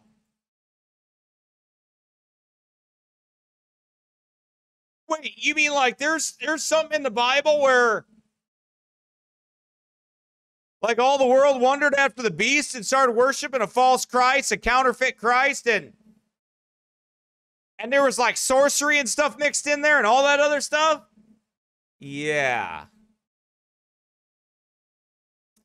Where would they get an idea for that at?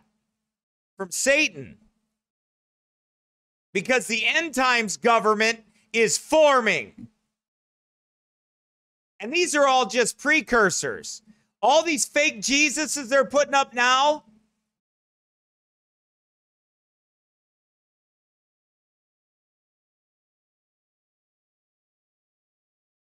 and I stood upon the sand of the sea and saw a beast rise up out of the sea, having 7 heads and 10 horns, and upon his horns 10 crowns, and upon his head the name of blasphemy.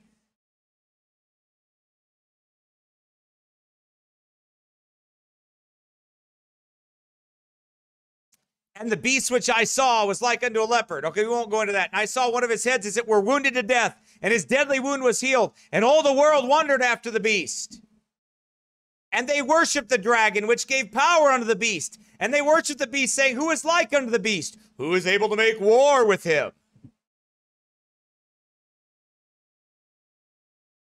And there was given unto him a mouth speaking great things and blasphemies. And power was given unto him to continue 42 months. And he opened his mouth in blasphemy against God, to blaspheme his name and his tabernacle, and them that dwell in heaven. And it was given unto him to make war with the saints, and to overcome them. And power was given unto him over all kindreds and tongues and nations. And all that dwell upon the earth shall worship him whose names are not written in the book of life of the Lamb, slain from the foundation of the world. If any man have an ear, let him hear. He that leadeth into captivity shall go into captivity. He that killed with the sword must be killed with the sword. Here is the patience and the faith of the saints. And I beheld another beast coming up out of the earth. And he had 2 horns, like a lamb, and he spake as a dragon. He exercised all the power of the first beast before him.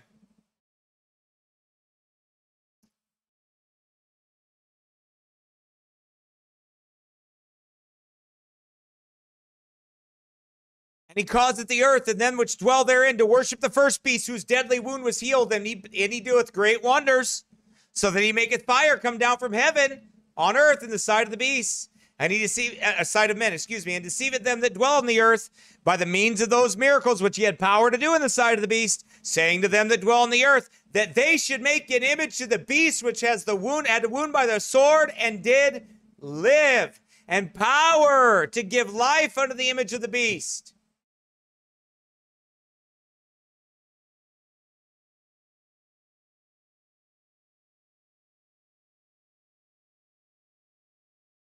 So here we have it, friends.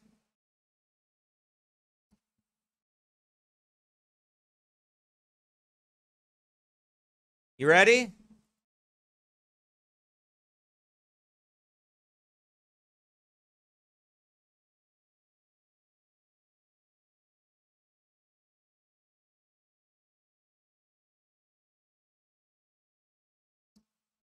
And he causes all, so they make the image of the beast, and life is given to the image of the beast.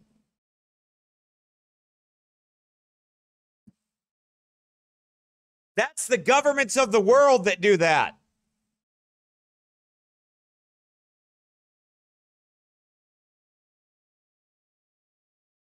They put it together.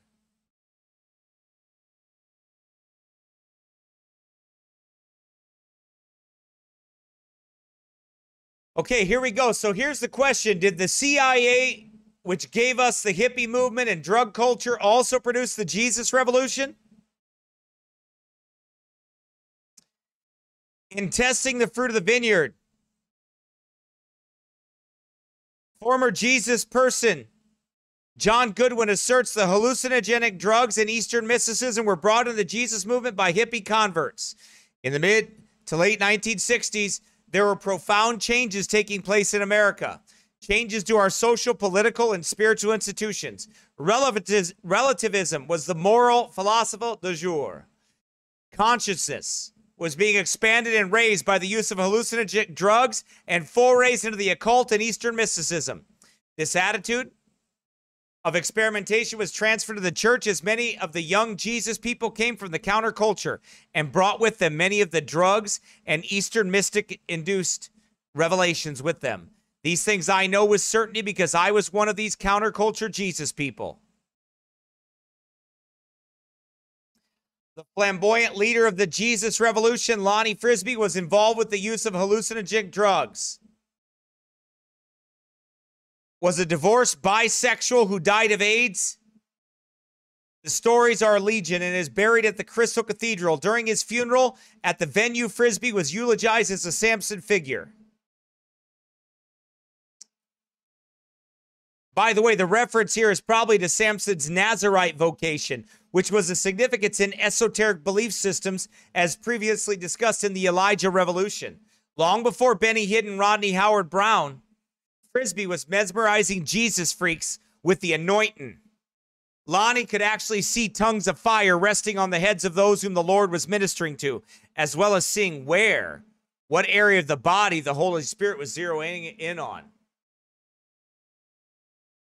If the CIA supplied the drugs used in the hippie cultures and hippies continued after their conversions to Jesus to traffic in hallucinogenic drugs, is there a credible source that actually identifies the Jesus Revolution as a CIA operation? Found on the Mad Cow website in a short article, Inside Richard Mellon's Scaife Conspiracy, about an interview in which former news producer Daniel Hopsicker elicited from Pat Matriskina, president of Jeremiah Films and chairman of Citizens for Honest Government, an admission that the Jesus Revolution was masterminded by the CIA and that he played a major role in this operation.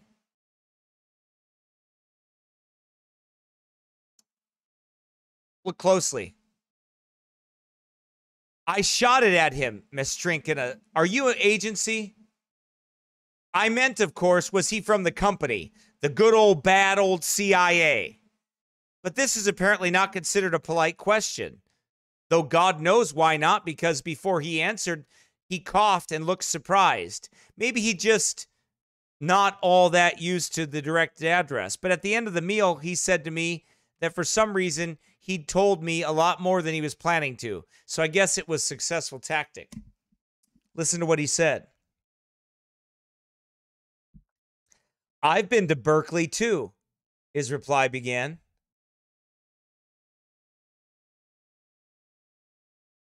I was detailed to Berkeley in 1965 to establish a countervailing force to Mario Savio's free speech movement.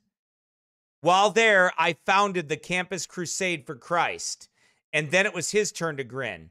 I invented, he told me proudly, Jesus Freaks. I was detailed to Berkeley. For anyone who has ever suspected in a dark paranoid moment that our culture, especially in the 60s, was somehow psycho-managed by the CIA, Matriciana's offhand admission is enlightening because it was clear he was in earnest. I had no reason to doubt that he was telling me the truth. To me, its implications for the current scandal are staggering because Matriciana, when he made Clinton Chronicles, wasn't an independent producer trolling in anonymity. He was an intelligence operative for Richard Mellon Scaife, himself an intelligence operative with long-standing ties to the CIA.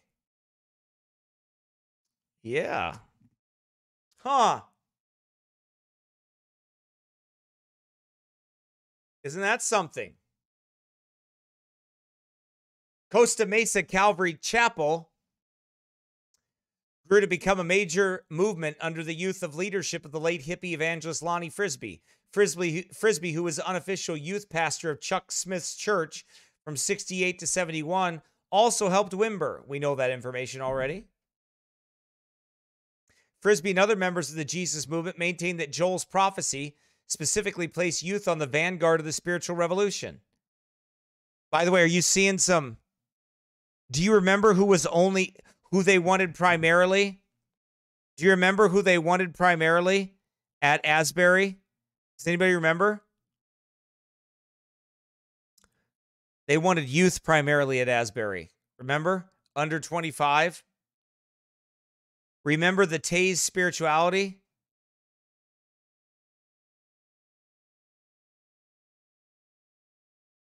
The Taze music? Remember?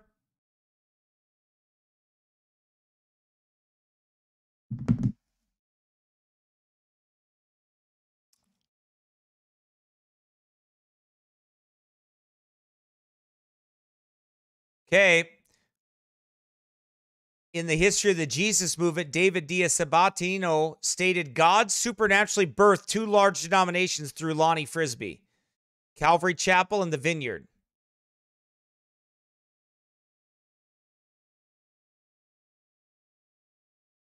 This was the rise of the Signs and Wonders movement.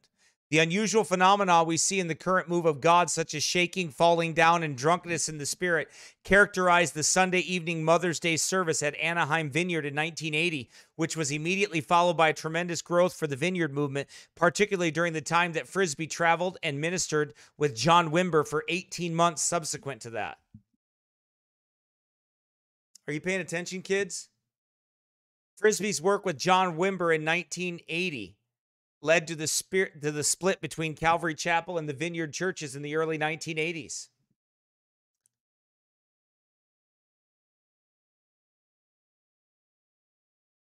Here's an interesting quotation from the tape of Lonnie Frisbee's testimony. I was a nudist vegetarian hippie when the Lord called me. I was going into the desert, taking off all my clothes, and I'm saying, God, if you're really real, reveal yourself to me. One afternoon, the whole atmosphere of this canyon started to tingle and change. The Lord identified himself to me and said, I'm Jesus. I build nations and I tear them down. It is better for a nation to have never known me than to have known me and turned their back from me. I thought all roads led to Rome, but he explained to me that he was the only way to know God. I accepted him and he said, I'm going to send you to the people. Then he gave me a vision of thousands of people, and they were wandering around in a maze of darkness and no direction on purpose for their lives. He showed me that there was a light on me that he was placing on my life, and that it was Jesus Christ, and I was going to bear the word of the Lord. Do you see this?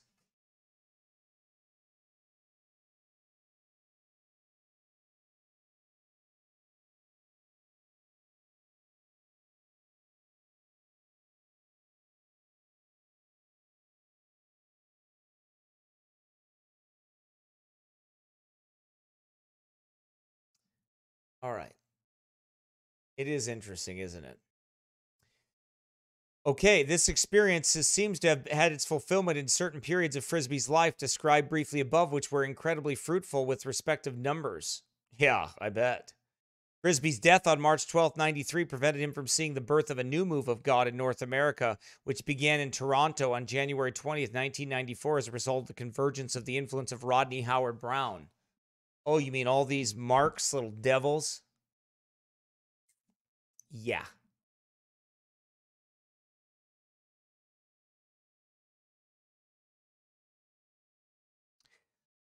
This concept of power evangelism, which originated with John Wimber Blaine,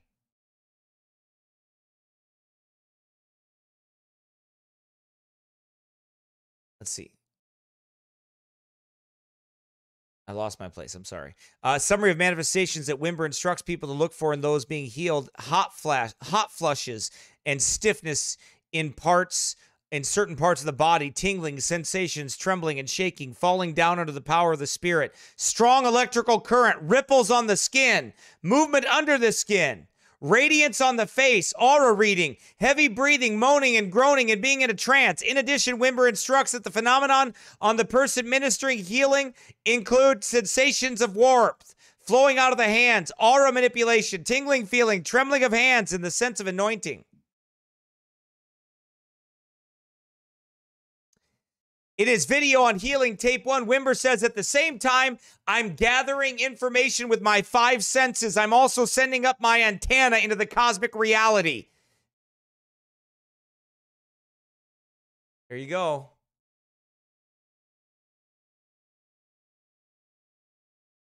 So anyway.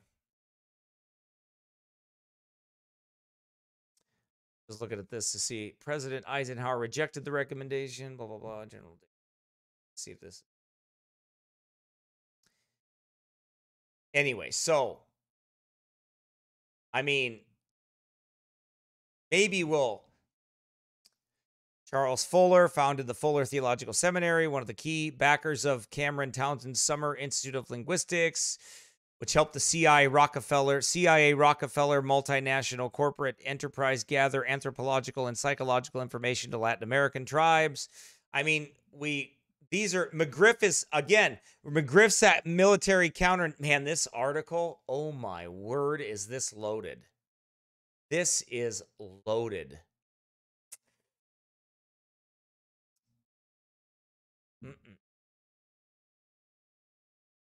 This article.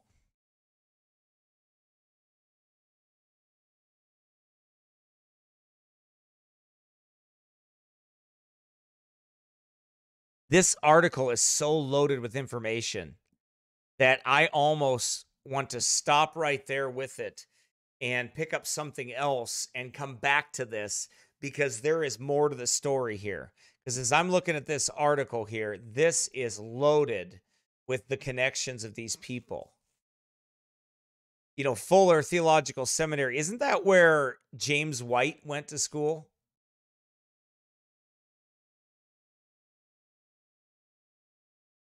Look at that. Support troops for the Jesus Revolution. Oh, my word. Yeah, I'm not prepared to get through all this.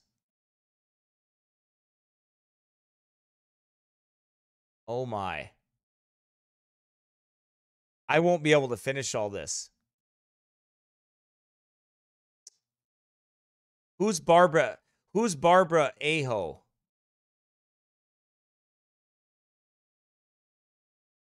I don't know who she is.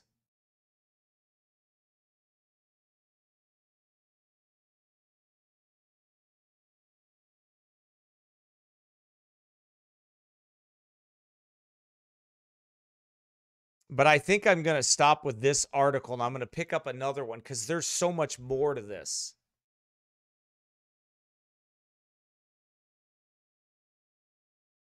Oh, she's the one that wrote this article. I'm sorry. I didn't even realize that. I wondered if that's who it was after you said that.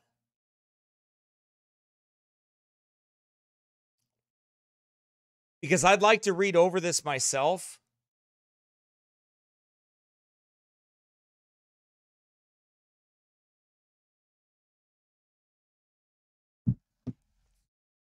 Okay?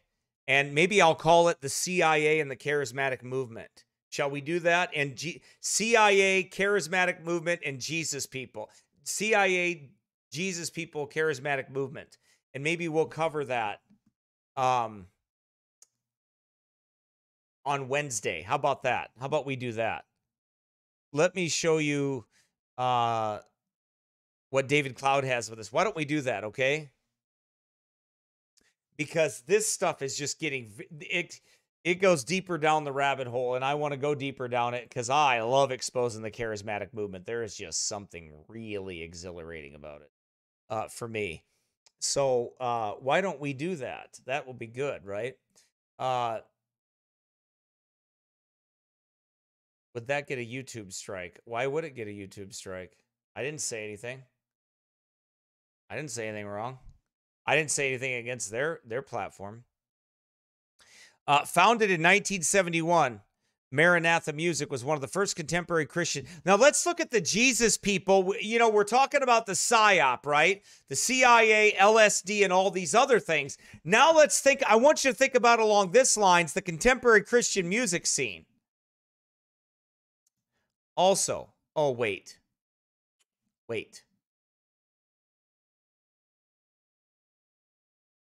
Let's get to Timothy Leary, actually. Let's go a little bit to Timothy Leary. We did Lonnie Frisbee, definitely. We got that covered. I might do the charismatic movement.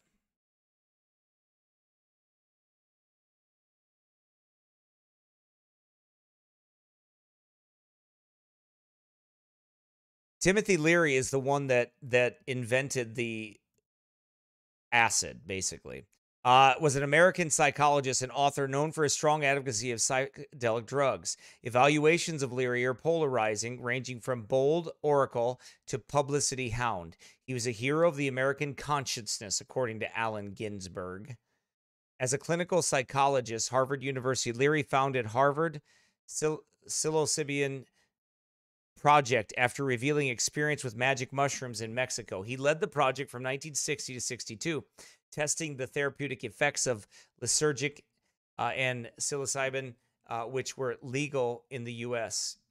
In the Concord prison experiment and the Marsh Chapel experiment, other Harvard faculty questioned his research's scientific legitimacy and ethics because he took psychedelics along with his subjects and has denied that Leary pressured unwilling students. Harvard fired Leary and his colleague. So Harvard and the CIA are definitely connected, right? We know that. Now, so Leary, he remained in the non-commissioned officer track while enrolled in psychological subsection of the Army Specialized Training Program, including 3-month study at Georgetown University. Oh, really?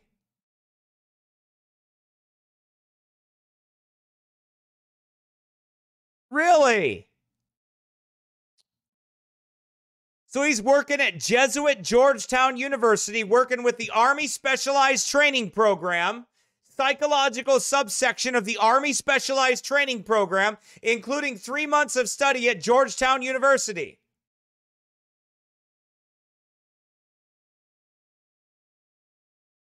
With limited need for officers late in the war, Leary was briefly assigned as a private first class to the Pacific War-bound 2nd Combat Cargo Group, which he later characterized as a suicide command, whose main mission, as far as I could see, was to eliminate the entire civilian branch of American aviation from post-war rivalry.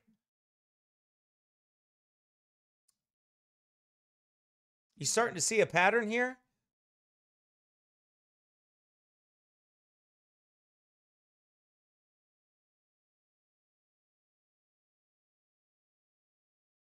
Leary stayed on in the Bay Area and assistant clinical professor of medical psychology at the University of California. So, you know, he conducted these psychedelic experiments and experiences.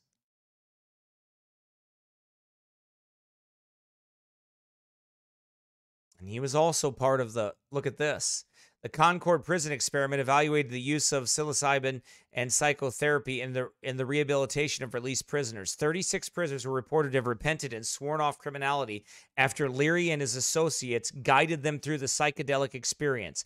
The overall recidivism rate for American prisoners was 60%, whereas the rate of those in Leary's project reportedly dropped to 20%. The experimenters concluded that long-term reduction in criminal recidivism could be affected with the combination of acid group psychotherapy inside the prison, along with the comprehensive post-release follow-up support program modeled on the Alcoholics Anonymous.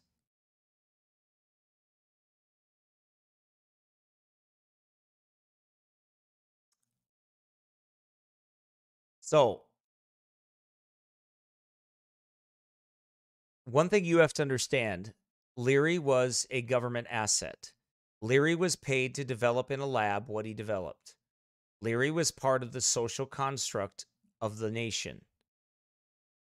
Leary provided the drugs for the Jesus movement. They were selling the drugs. The Brotherhood of Eternal Love was an organization of drug users and distributors that operated in the mid-1960s.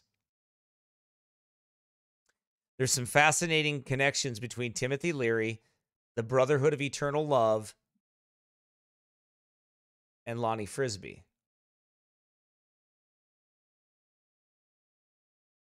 Okay.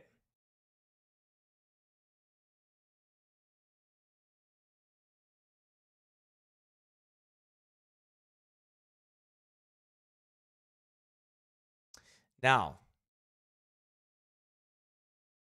this Jesus revolution is nothing more than a made-up movie making them look like they were real Christians. They weren't real Christians. At all, period. Now, so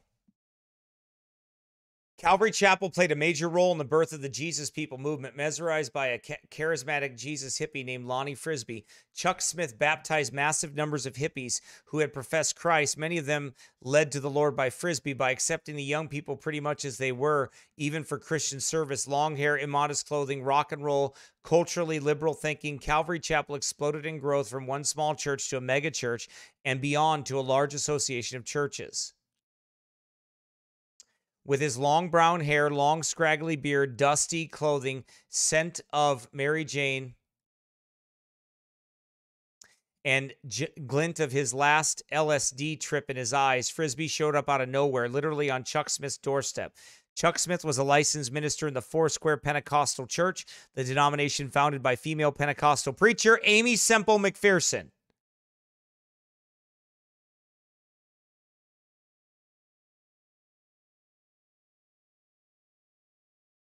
See that?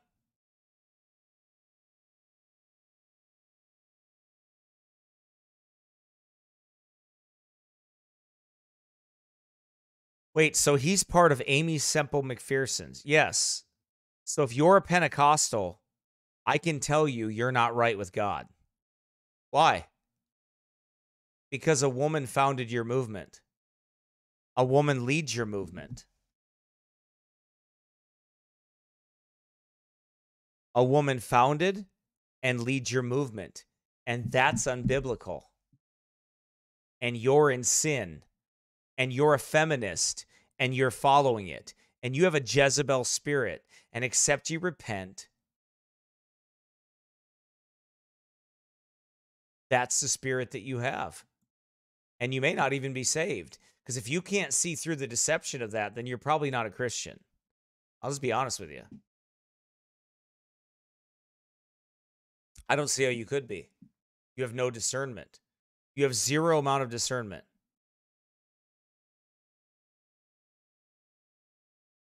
Frisbee was commissioned by Smith after his wife, Kay, received a prophecy. the Spirit of God came through a prophecy with Kay Smith and said, because of your praise and adoration before my throne tonight, I'm going to bless the whole coast of California. And when we started to receive the word as from God, the Spirit of the Lord fell upon us, and we began to weep, and the Lord began to give people visions of that prophecy. And then the Lord continued on to stay. It was going to move across the United States and then go to different parts of the world. Maranatha music was built upon this unscriptural foundation. In those days, at least, Calvary Chapel was quick to accept the flimsiest profession and wasn't careful to try to ascertain whether the hippies were truly born again. They encouraged the newest babes in Christ, assuming they were even saved, to perform music. Take the members of Love Song, one of the first and most influential of the Calvary Chapel Christian rock bands. Band member Chuck Girard said this in '97. It was early in 1970 when 3 of my buddies and I walked into a church called Calvary Chapel in Costa Mesa to play some songs for the pastor at the suggestion of the young hippie preacher named Lonnie Frisbee. We were hippies who had turned our lives to the Lord only days before, yet we had a few songs that we had written before we met the Lord, and we were about God and Jesus. The pastor thought the songs were of God, invited us to play in one of the weekly Bible studies, and we accepted the invitation. We didn't know much about what people call gospel music. We were just writing the same kind of songs we would write if we weren't Christians. But now we had Jesus to sing about.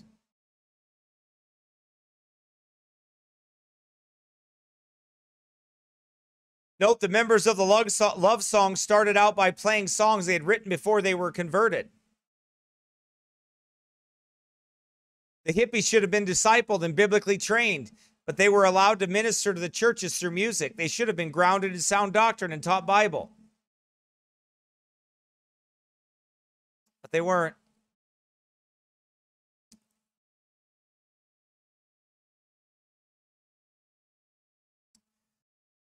Lonnie Frisbee further illustrates the frightful, shallow nature of many of the Jesus people conversions that formed the foundation of the contemporary praise music movement.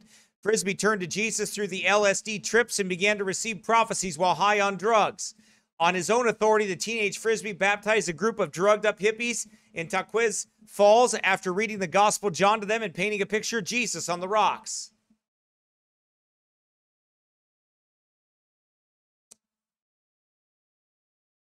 Later, in the same place, while on an acid trip, he had a vision that God had called him to preach the gospel. In a video documentary, Frisbee David DeSabato observed that many of the Jesus people's conversion involved drugs.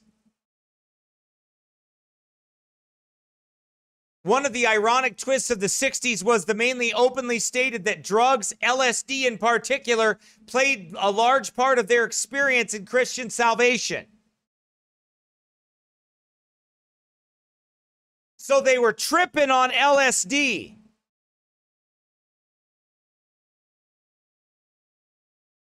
Sandy Hefner, for example, describes her salvation like this. I took my LSD, laid on the floor a couple of hours, and when I could get together to get up, I got up as a Christian. It's just that simple. Come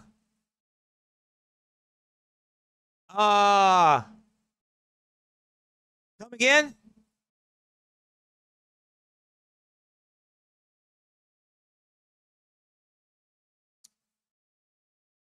You're saying that you tripped your guts out, you're sitting on the floor, you got up and you were a Christian.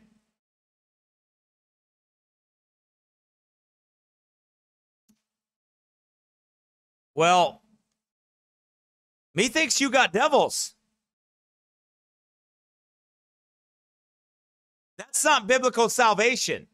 Biblical salvation is repentance toward God and faith toward our Lord Jesus Christ. It's not some high feeling. It's not some feeling in my guts. It's not some feeling in my fingers. It's not some feeling in my heart. It's Jesus Christ died on the cross for my sins, according to the scriptures, and that he was buried, and that he rose again from the dead, according to the scriptures. That I must repent and believe the gospel of Jesus Christ. Frisbee was not only using hallucinant drugs, but was still living a homosexual lifestyle. practicing hypnotism and dabbling in various occultic and mystical practices. The Sun Worshippers video documentary edited by Bob Cording and Weldon Hardenbrook. In this condition, Frisbee joined a Jesus People commune in 1967. He never had a clear new birth conversion that involved a definite understanding of the gospel and clear repentance and faith. He never gave up homosexuality and partying. Even after he joined Calvary Chapel, he would party on Saturday night and preach on Sunday.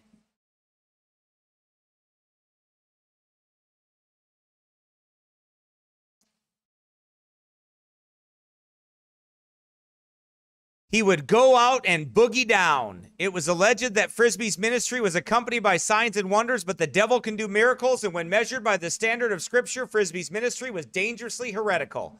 Even so, Chuck Smith put Frisbee in charge of a Wednesday night Bible study, which soon attracted thousands. Frisbee had no spiritual discernment. It is evident in that he appeared with false prophetess Catherine Kuhlman. Yep. Claimed he had the baptism of the Holy Spirit when he was still living the homo lifestyle. Frisbee was divorced in 1973. His wife said this: at the end of the marriage, he told me that he had been staying late in some gay bars.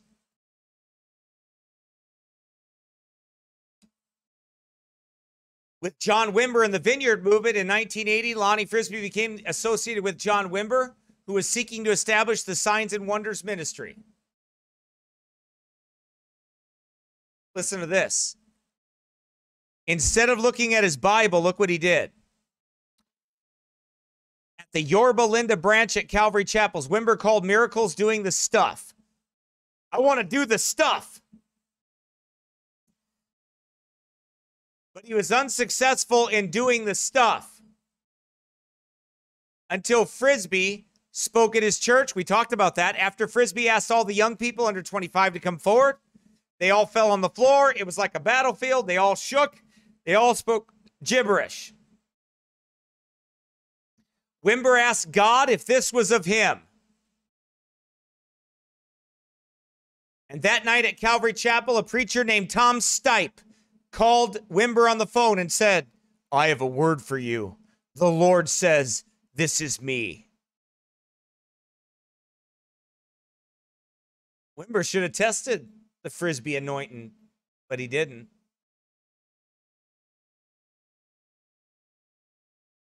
So the elders of the church at Wimber's church called for a meeting, right? All of a sudden, I'm seeing this guy next to me, this PhD in microbiology, begin to shake it. He's begun to shake under the presence of God. The presence of God coming. So I began to stand up. The power of God knocks this guy down, and he began to roll under my feet on the ground, screaming hysterically. The power of God came down on everybody in the room, and it was just absolutely mind-boggling. Listen to this. You ready? Here's some more witchy poo. Frisbee had a leather jacket with a picture of Jesus on the back that he used to impart the Spirit.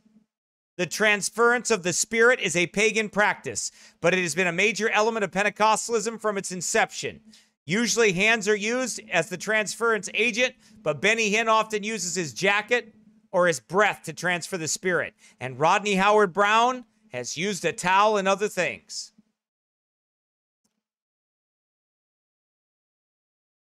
Wimber interpreted the phenomena as the power of the Holy Spirit, but it was a deceiving spirit. The apostles and early church leaders didn't fall down and shake and speak in meaningless gibberish.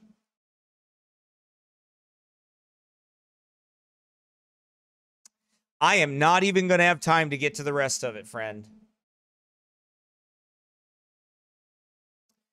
Wimber's church experienced massive growth, and young people started baptizing friends in hot tubs and swimming pools.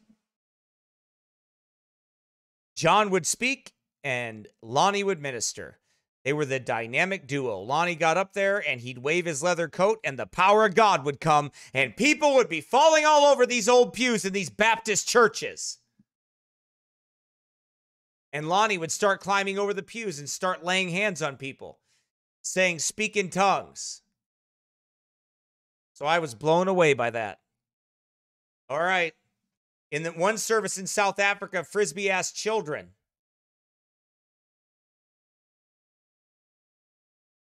to come forward. Let's see if I can find this video.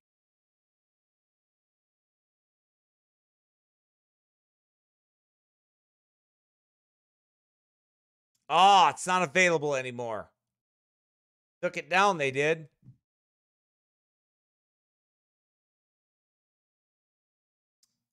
We're not even going to get into Leary and Manson. We don't have time.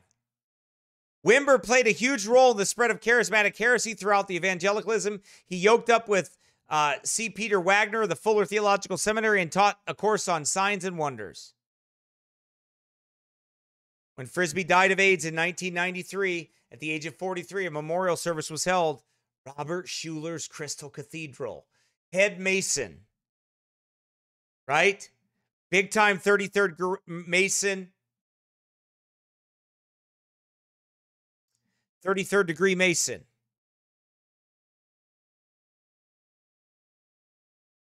Right? Buries Frisbee underneath there, huh? At the Crystal Cathedral. Yeah, nice. All right, everybody. We are going to stop right there, and we are going to pick it up again on Wednesday. I'm going to go through that other article and mine out some good stuff. Also with a bunch of scriptures and other things that we will... I know there's a lot of reading in this. There's definitely more connections. I want to show you the Independent Fundamental Baptist connection there with some things. There's more. So let's play a song here. Give you a chance to say hi.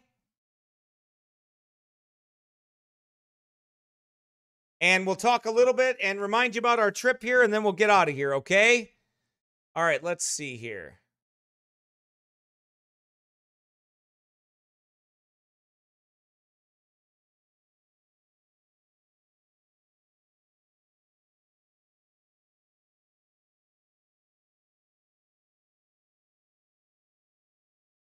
Then sings my soul, then sings my soul, then sings my soul, my soul, Lord my God, when I in awesome wonder consider all the worlds thy hands have made. I see the stars, I hear the rolling thunder, thy power throughout the universe displayed. Then sings my soul, I sing my Savior God to thee, my God to thee. How great thou art, how great thou art, how great thou art. Then sings my soul, my Savior God to thee, how great thou art, how great thou art.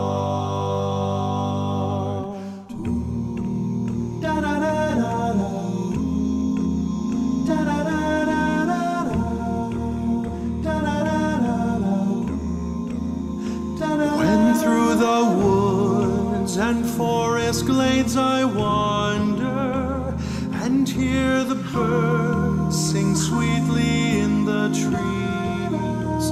When I look down from lofty mountain grandeur, and hear the brook and feel the gentle breeze,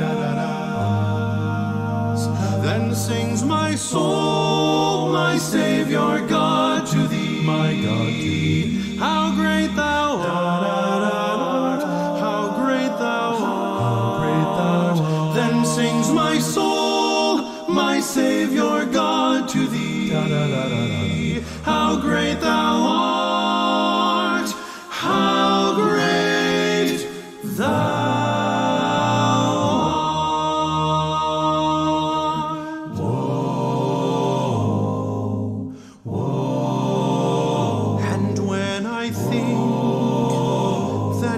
His son not sparing, sent him to die, I scarce can take it in. That on the cross my burden gladly bearing, he bled and died to to take away my sin.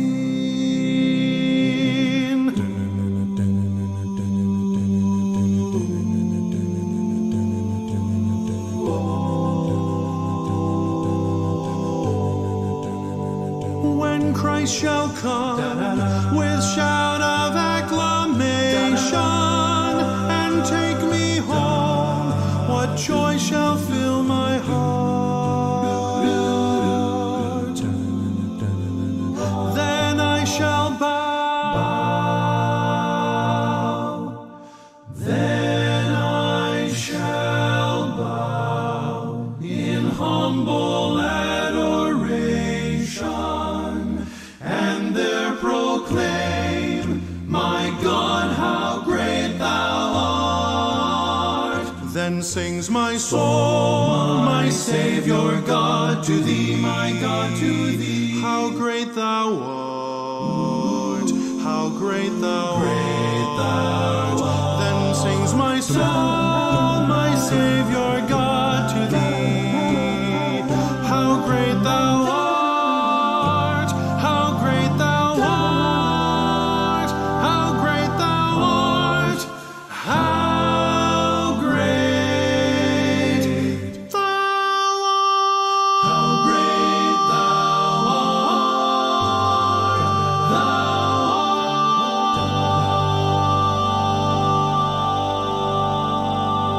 art.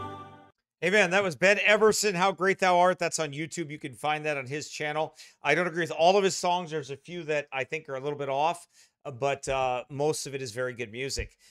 So I'm always give a word of caution if I hear it's like same thing with Ron Hamilton. I love a lot of Ron Hamilton stuff, but there's a few songs that are not quite right. So anyway, but so I tell people the truth about things like that, but I don't throw out everything because I don't think they're not all bad or anything like that. There's a lot of great music there. All right, please pray for our trip. We are going to Europe, as you know, that some of you may not have been on the broadcast earlier. Please pray that we're going April 16th, Sunday afternoon. We take off, Brother Andrew and I do. And we are praying for our paperwork to get back, praying for everything to get back that we need to be able to get over there. We're going to Europe. We're going to be preaching in the UK. We're going to be preaching, that's Great Britain, Scotland. We'll be in Ireland. We will be in Scotland, Ireland. We will be in, let's see, we'll be in Croatia. Okay. We will be in Italy and in Rome and a number of different places. And we'll be broadcasting live from those places. And no, I'm not going to have an audience with the Pope. No. But I am going to use the footage for what we need to use it for in the future. Amen. But anyway, so, and the Jesuit stuff that's over there, I'll be looking at getting information from and all that. But if you'd like to help support our trip, because it's not cheap, okay, we're going by faith. We're believing God. We are trusting God. And our church is donating Old Paths Baptist Church, the members. And, you members of Old Paths Baptist Church, you think about what God would have you to give towards that so we can get everything paid. And many members have given also, and others, okay, out there. You all out there, please consider giving to us, okay, for the trip and to pay for everything that's going on. You won't be sorry. It'll be a blessing to you, and it'll be a blessing to the folks over there. We're trying to be an encouragement to the saints. If you're over in that area, if you are going to be if you were in Britain, if you were in Ireland, if you were in Scotland, if you were in Italy, if you were in any of those places that we're going to be in, would you please contact us? I'd love to pray with you. I'd love to meet you. If you've listened to our ministry and all that kind of stuff, we'd love to meet you. So get in touch with us, okay? These are all the ways that you can give right here. And there's the mailing address right there for all that. So those are the ways that you can give. All right. Enough of that. But you know how to do that. Okay. All right. If you have any questions, you can always email me or at this. This is an email address too. This is an email address too. That's also our PayPal address, but it's also an email address. You can email me and ask me any questions that you might have about any of those things.